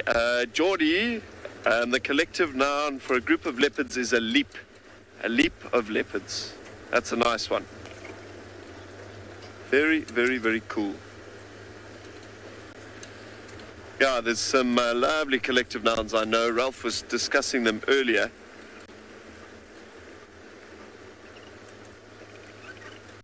Oh, Buri, my apologies there. I didn't hear that one correctly. Thanks very much for your question there, Buri.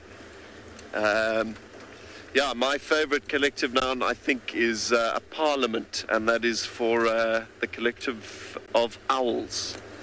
But it is probably the most inappropriate one, or inappropriately chosen one.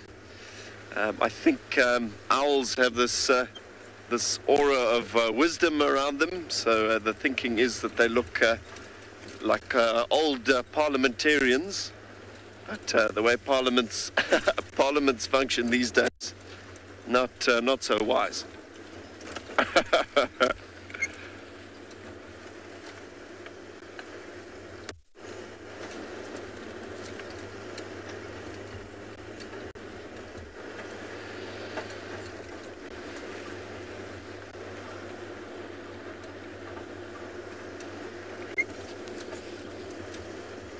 Yeah, so I'm sad to be wrapping things up at Djuma for now. It has been such an incredible cycle. Don't really want it to end.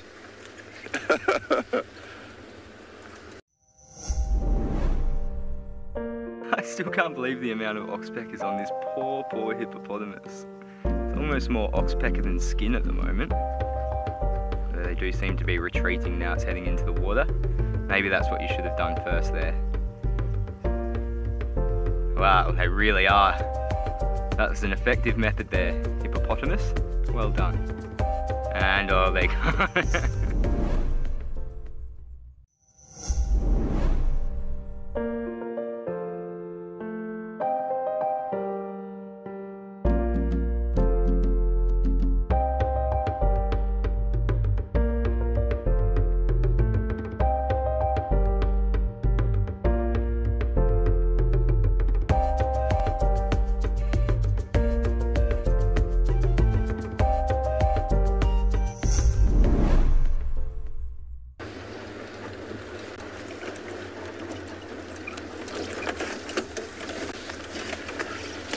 Joanna, reptile blood is much the same as ours in color. It is red. Very, very red. Yeah, and as we bumbled on earlier, I fielded a question about the temperature of reptile blood. I believe the question was, is reptile blood cold? Reptile blood can be basically cold, medium, or hot. Again, it all depends on the temperature outside. A reptile could arguably be anywhere from close to freezing to 35 or 40 degrees Celsius, desperately in need to find a shady spot and cool down. They're heavily affected by the external environment around them.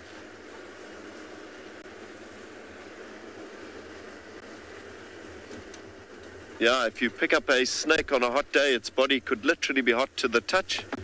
Pick it up early in the morning in the winter, it would be icy cold. Not that I'm advocating you picking up snakes, that's not what I meant to do there. Just an example.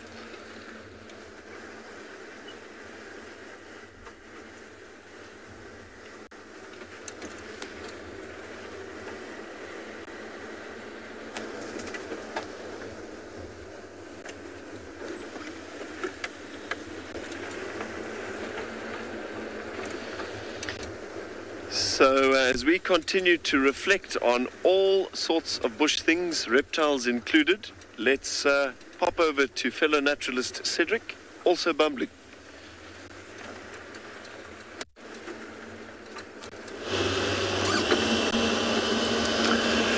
Definitely, Liam. I think that's definitely a life lesson right there. Do not pick up snakes. I think there is some snakes around here that you do not want to encounter and pick up. But well, one thing about snakes, they always try to avoid us. You know, I think there's a whole misconception of snakes, kind of, especially like the black mamba, who wants to come out and, you know, attack us and all that. But I think, oh, sorry, little bunny, I didn't see you. Oh, hello. Hello. But yeah, but luckily now, this time of the year, a lot of the snakes pretty much now are hibernating and sleeping. It's quite cold, too cold for them. So, but also I found puff adder tracks not long ago. I think it was when it was this morning, Johan? I think we saw, yeah. But so yeah, it's like the puff adders. But then again, puff adders, they do not use that much energy like black mambas and Mozambique spitting cobras and snouted cobras. Puff adders are more kind of lying on the pathways and waiting for something to run over it. But of course, few and far to find at this point of time. But if there is one or two still out, then that should be the puff adders. Other than that, others will be definitely hiding away somewhere and keeping warm. Alright, I have gone away from Chilapan. I just want to go and backtrack on where those buffaloes came from. Just hoping that maybe we would have got some lion tracks on top of theirs or something that was following that herd of buffalo. Because when we did find that buffalo herd this afternoon, they were quite, how can I say, edgy and not happy. But I think there was just a lot of testosterone with certain males in that herd that were sparring quite hard. So yeah, so we're just going to take a look further towards Gari Dam. We protect and reconnect nature across southern Africa. We bring countries together to care for wild spaces that stretch beyond borders. We protect and restore biodiversity. We prioritize the people living in these landscapes, enabling them to thrive in harmony with nature. We are restoring tomorrow. If you would like to be a part of the team that shares the wildebeest migration in Kenya live on WildEarth, then we have some great news for you. There are a few places left to join our expeditions in August and September this year. You'll be staying in an exclusive tented camp with ensuite bedrooms nestled in the riverine woodlands of the Talek River. Head over to our website to book your bucket list experience today. WildEarth Expeditions. Travel with purpose.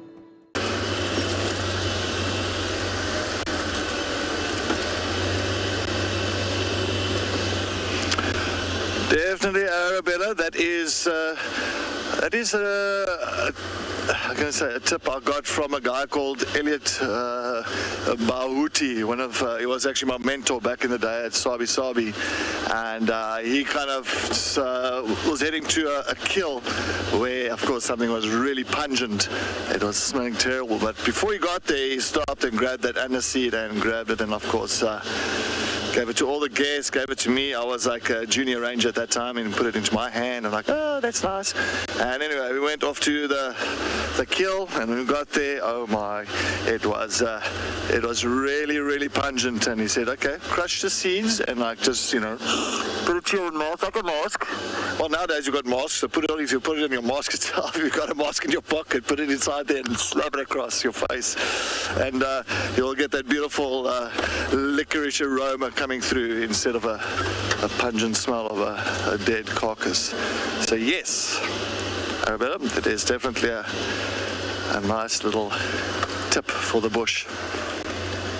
All right, now I'm on Ingwe Alley. I am going to look for a genet that I usually see here quite a few times already. And it is quite a relaxed one, so I'm going to keep my eyes peeled for his little eyeballs. I'm hoping that he will be looking at us somewhere, so let's take a look around here. But once again, it was fantastic. I really enjoyed working with Liam again on his stunt this side. It was absolutely amazing. Can't wait to see him back again. So yeah, definitely ups to Liam.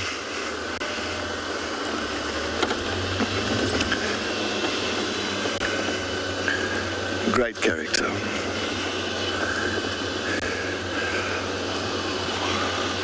I see that Janet here.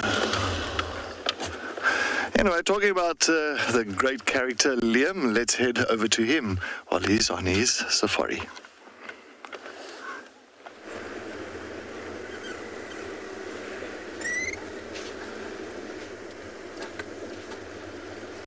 So thanks very much there, Cederico. Likewise, mate.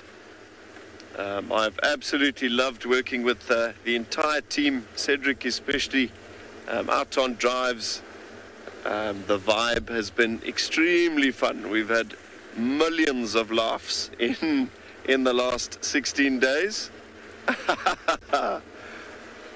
And that just makes the entire process go very, very smoothly indeed. I will be very excited to come back.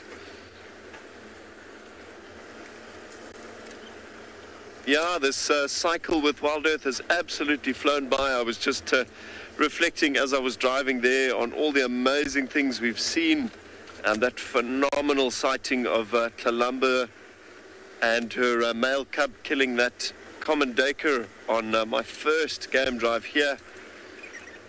About 2,000 happy elephants, phenomenal buffalo, having the wild dogs fighting with the hyenas the other day.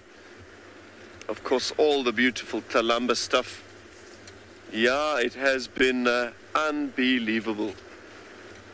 And what an honor and a privilege to have been able to share it with all of you, all the hundreds of thousands of you out there as well.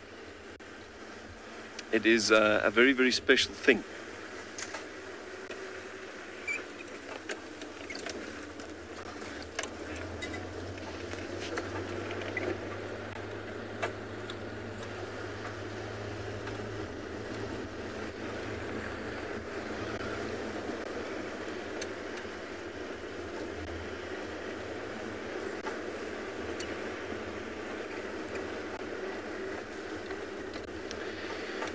Derek, not necessarily.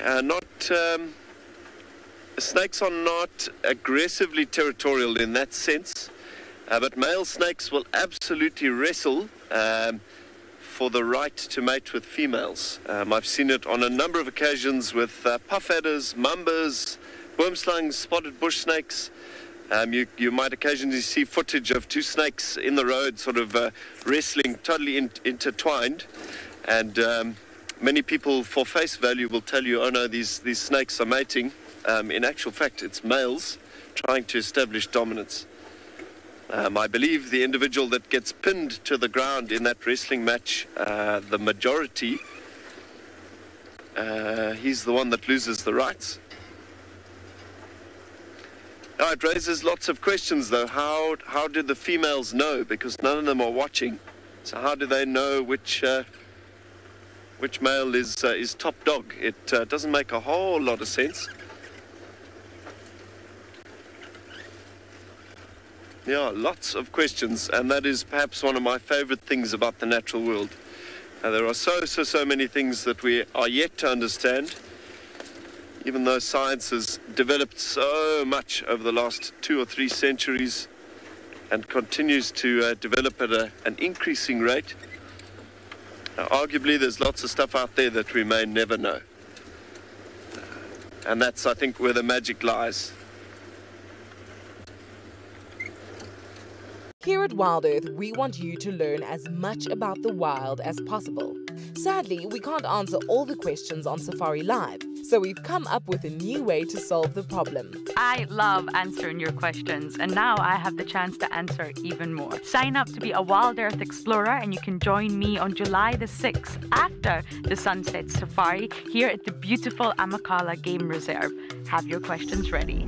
WildEarth Explorers, it's in your nature. Here at WildEarth, we promised great monthly prizes for our explorers, and this month is no exception. If you join our club before the 10th of July, then you stand a chance to win a fabulous Safari Guide online course brought to you by Bushwise Field Guides. They specialize in accredited Safari Guide training with courses tailored for the African safari larger industry. Sign up to be a WildEarth Explorer today and don't miss out on this life-changing opportunity.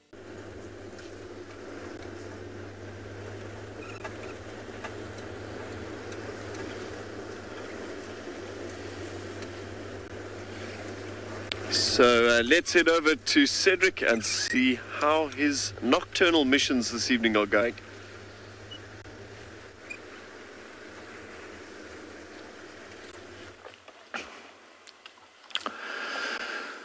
Yes, no, definitely. I was looking for some nocturnal animals, but we have found once again another herd of buffalo.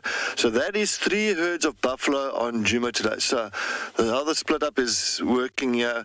We had a nice herd on Zoe's heading west, so that's heading towards Impala Plains. That's quite far west from where we are now. We are on Philemon's cut line. He has another herd that we just bumped into this side now, quite a big herd as well. And then we've got that herd down at Twin Dams. Wow. 3 herds of buffalo. Maybe it could have been one big herd and all decided to split up here somehow for some other reason. No idea. But it is magical just to see so many buffalo on Djuma Private Game Reserve. And I'm sure this is definitely going to bring some lions through. So I'm hoping tomorrow morning we are fortunate enough to get some lions onto Djuma and to view them. So yes, definitely, yeah, I've got our work cut out for the morning. There you can see a nice young male. Still, that boss is not really ruggedy. It's still very, very smooth. Cara, a male buffalo without his boss. Can I make a male buffalo without that? That would be definitely a huge disadvantage to him. So you saw those 2 male, if you watched earlier, there was 2 male buffaloes that were sparring this afternoon, but properly, like really competing against each other with a lot of power. And if a buffalo hasn't got that boss on his head, well, that is definitely a disadvantage. I think he will not even be able to spar. And he will have no kind of, how can I say, dominance in a herd, in a breeding herd. So I think those bosses is very important to them. I wonder where they're going to settle down. They usually tend to settle on nice open clearings, like in little open spots in the bush, nothing too thick, so it's a little bit easier in case they don't want to get surprised by a pride of lions. But they are still moving. This herd is still moving in a westerly direction.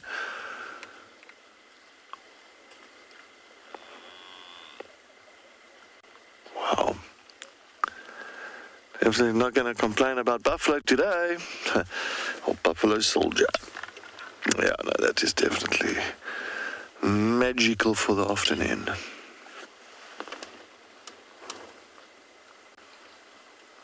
And just shows you winter time. As soon as things start drying up, rain has disappeared for now. And I think you'll definitely, in the next couple of months, you'll definitely see more of these herds coming through Djuma to some of these watering holes that still has water, and to some of these areas that haven't been really utilized, the grazing areas that haven't been really utilized. It's time to put your feet up after a long week. WildEarth invites you to unwind with a weekend at the Waterhole, our life source of the bush, home to so much joy and danger.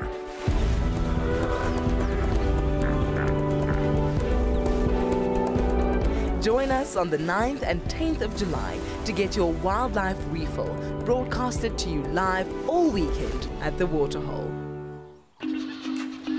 WildEarth's weekend at the Waterhole is going to be epic, and we want to make sure that you are kitted out for the occasion. We've launched some wonderful merchandise just for you. Are you a dam cam lover? Find these and more on our website.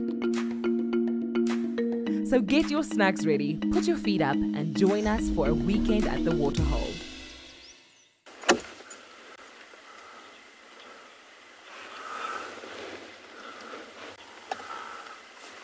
Jerome, negative. There's no birds that follow buffaloes at night time. Usually the buffaloes will usually settle by now. I don't know what these ones still want to move a little bit more, but I don't think they're going to be moving much longer. But Jerome, birds are diurnal, so they're not going to see exactly what they're doing. So they'll rather go nest and roost in the trees at night time.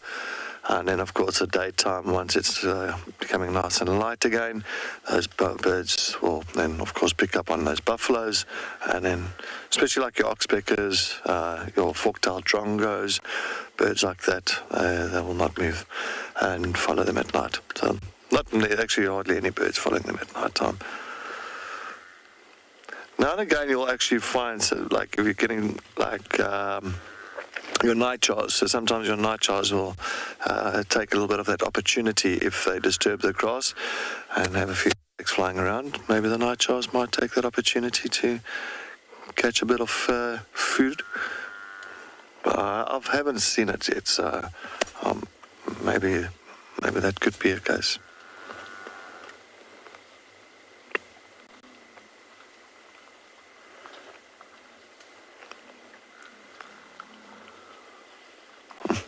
Making real strange noises here.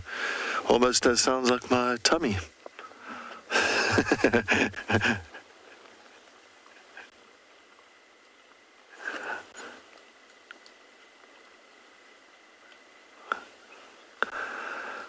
Anyway, while we're going to continue moving away from this herd of buffalo, let's head over to Liam to see how his safari is going.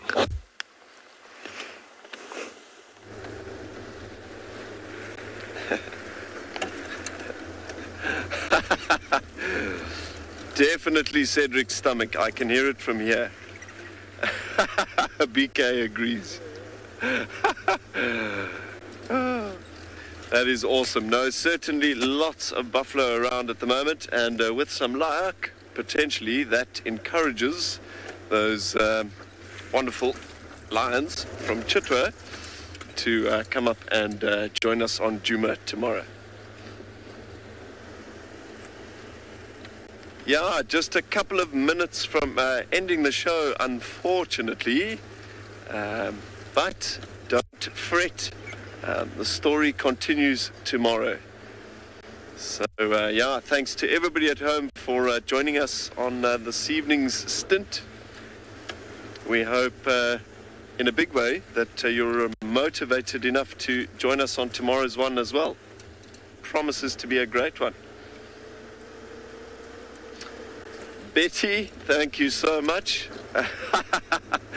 I most certainly will.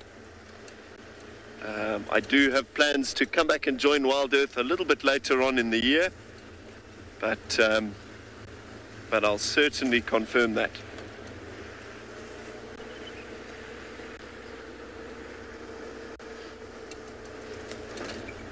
Yeah, if anybody would like to stay in touch or sort of check on my adventures over the next couple of months before I am back at WildEarth, you're welcome to check me out on Instagram,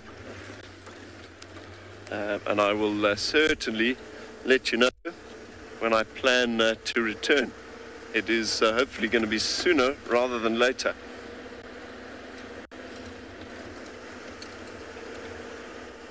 But yeah, a couple of adventures planned in the next short while, a little bit more flying. Promises to be a good time. Oliver, thanks very much for your kind words. That's lovely to hear. It has been a treat for me to present all of this outrageous animal content to you.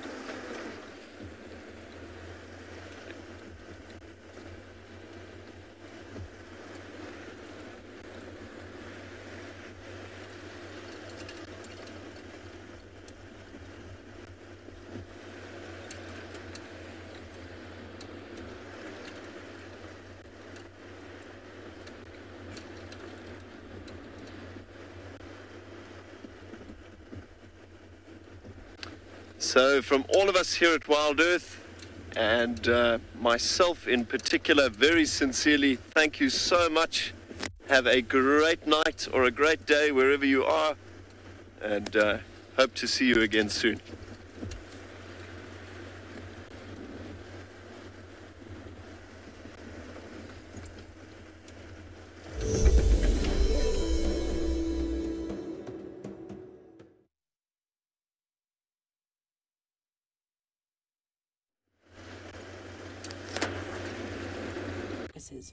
Viewer discretion is advised.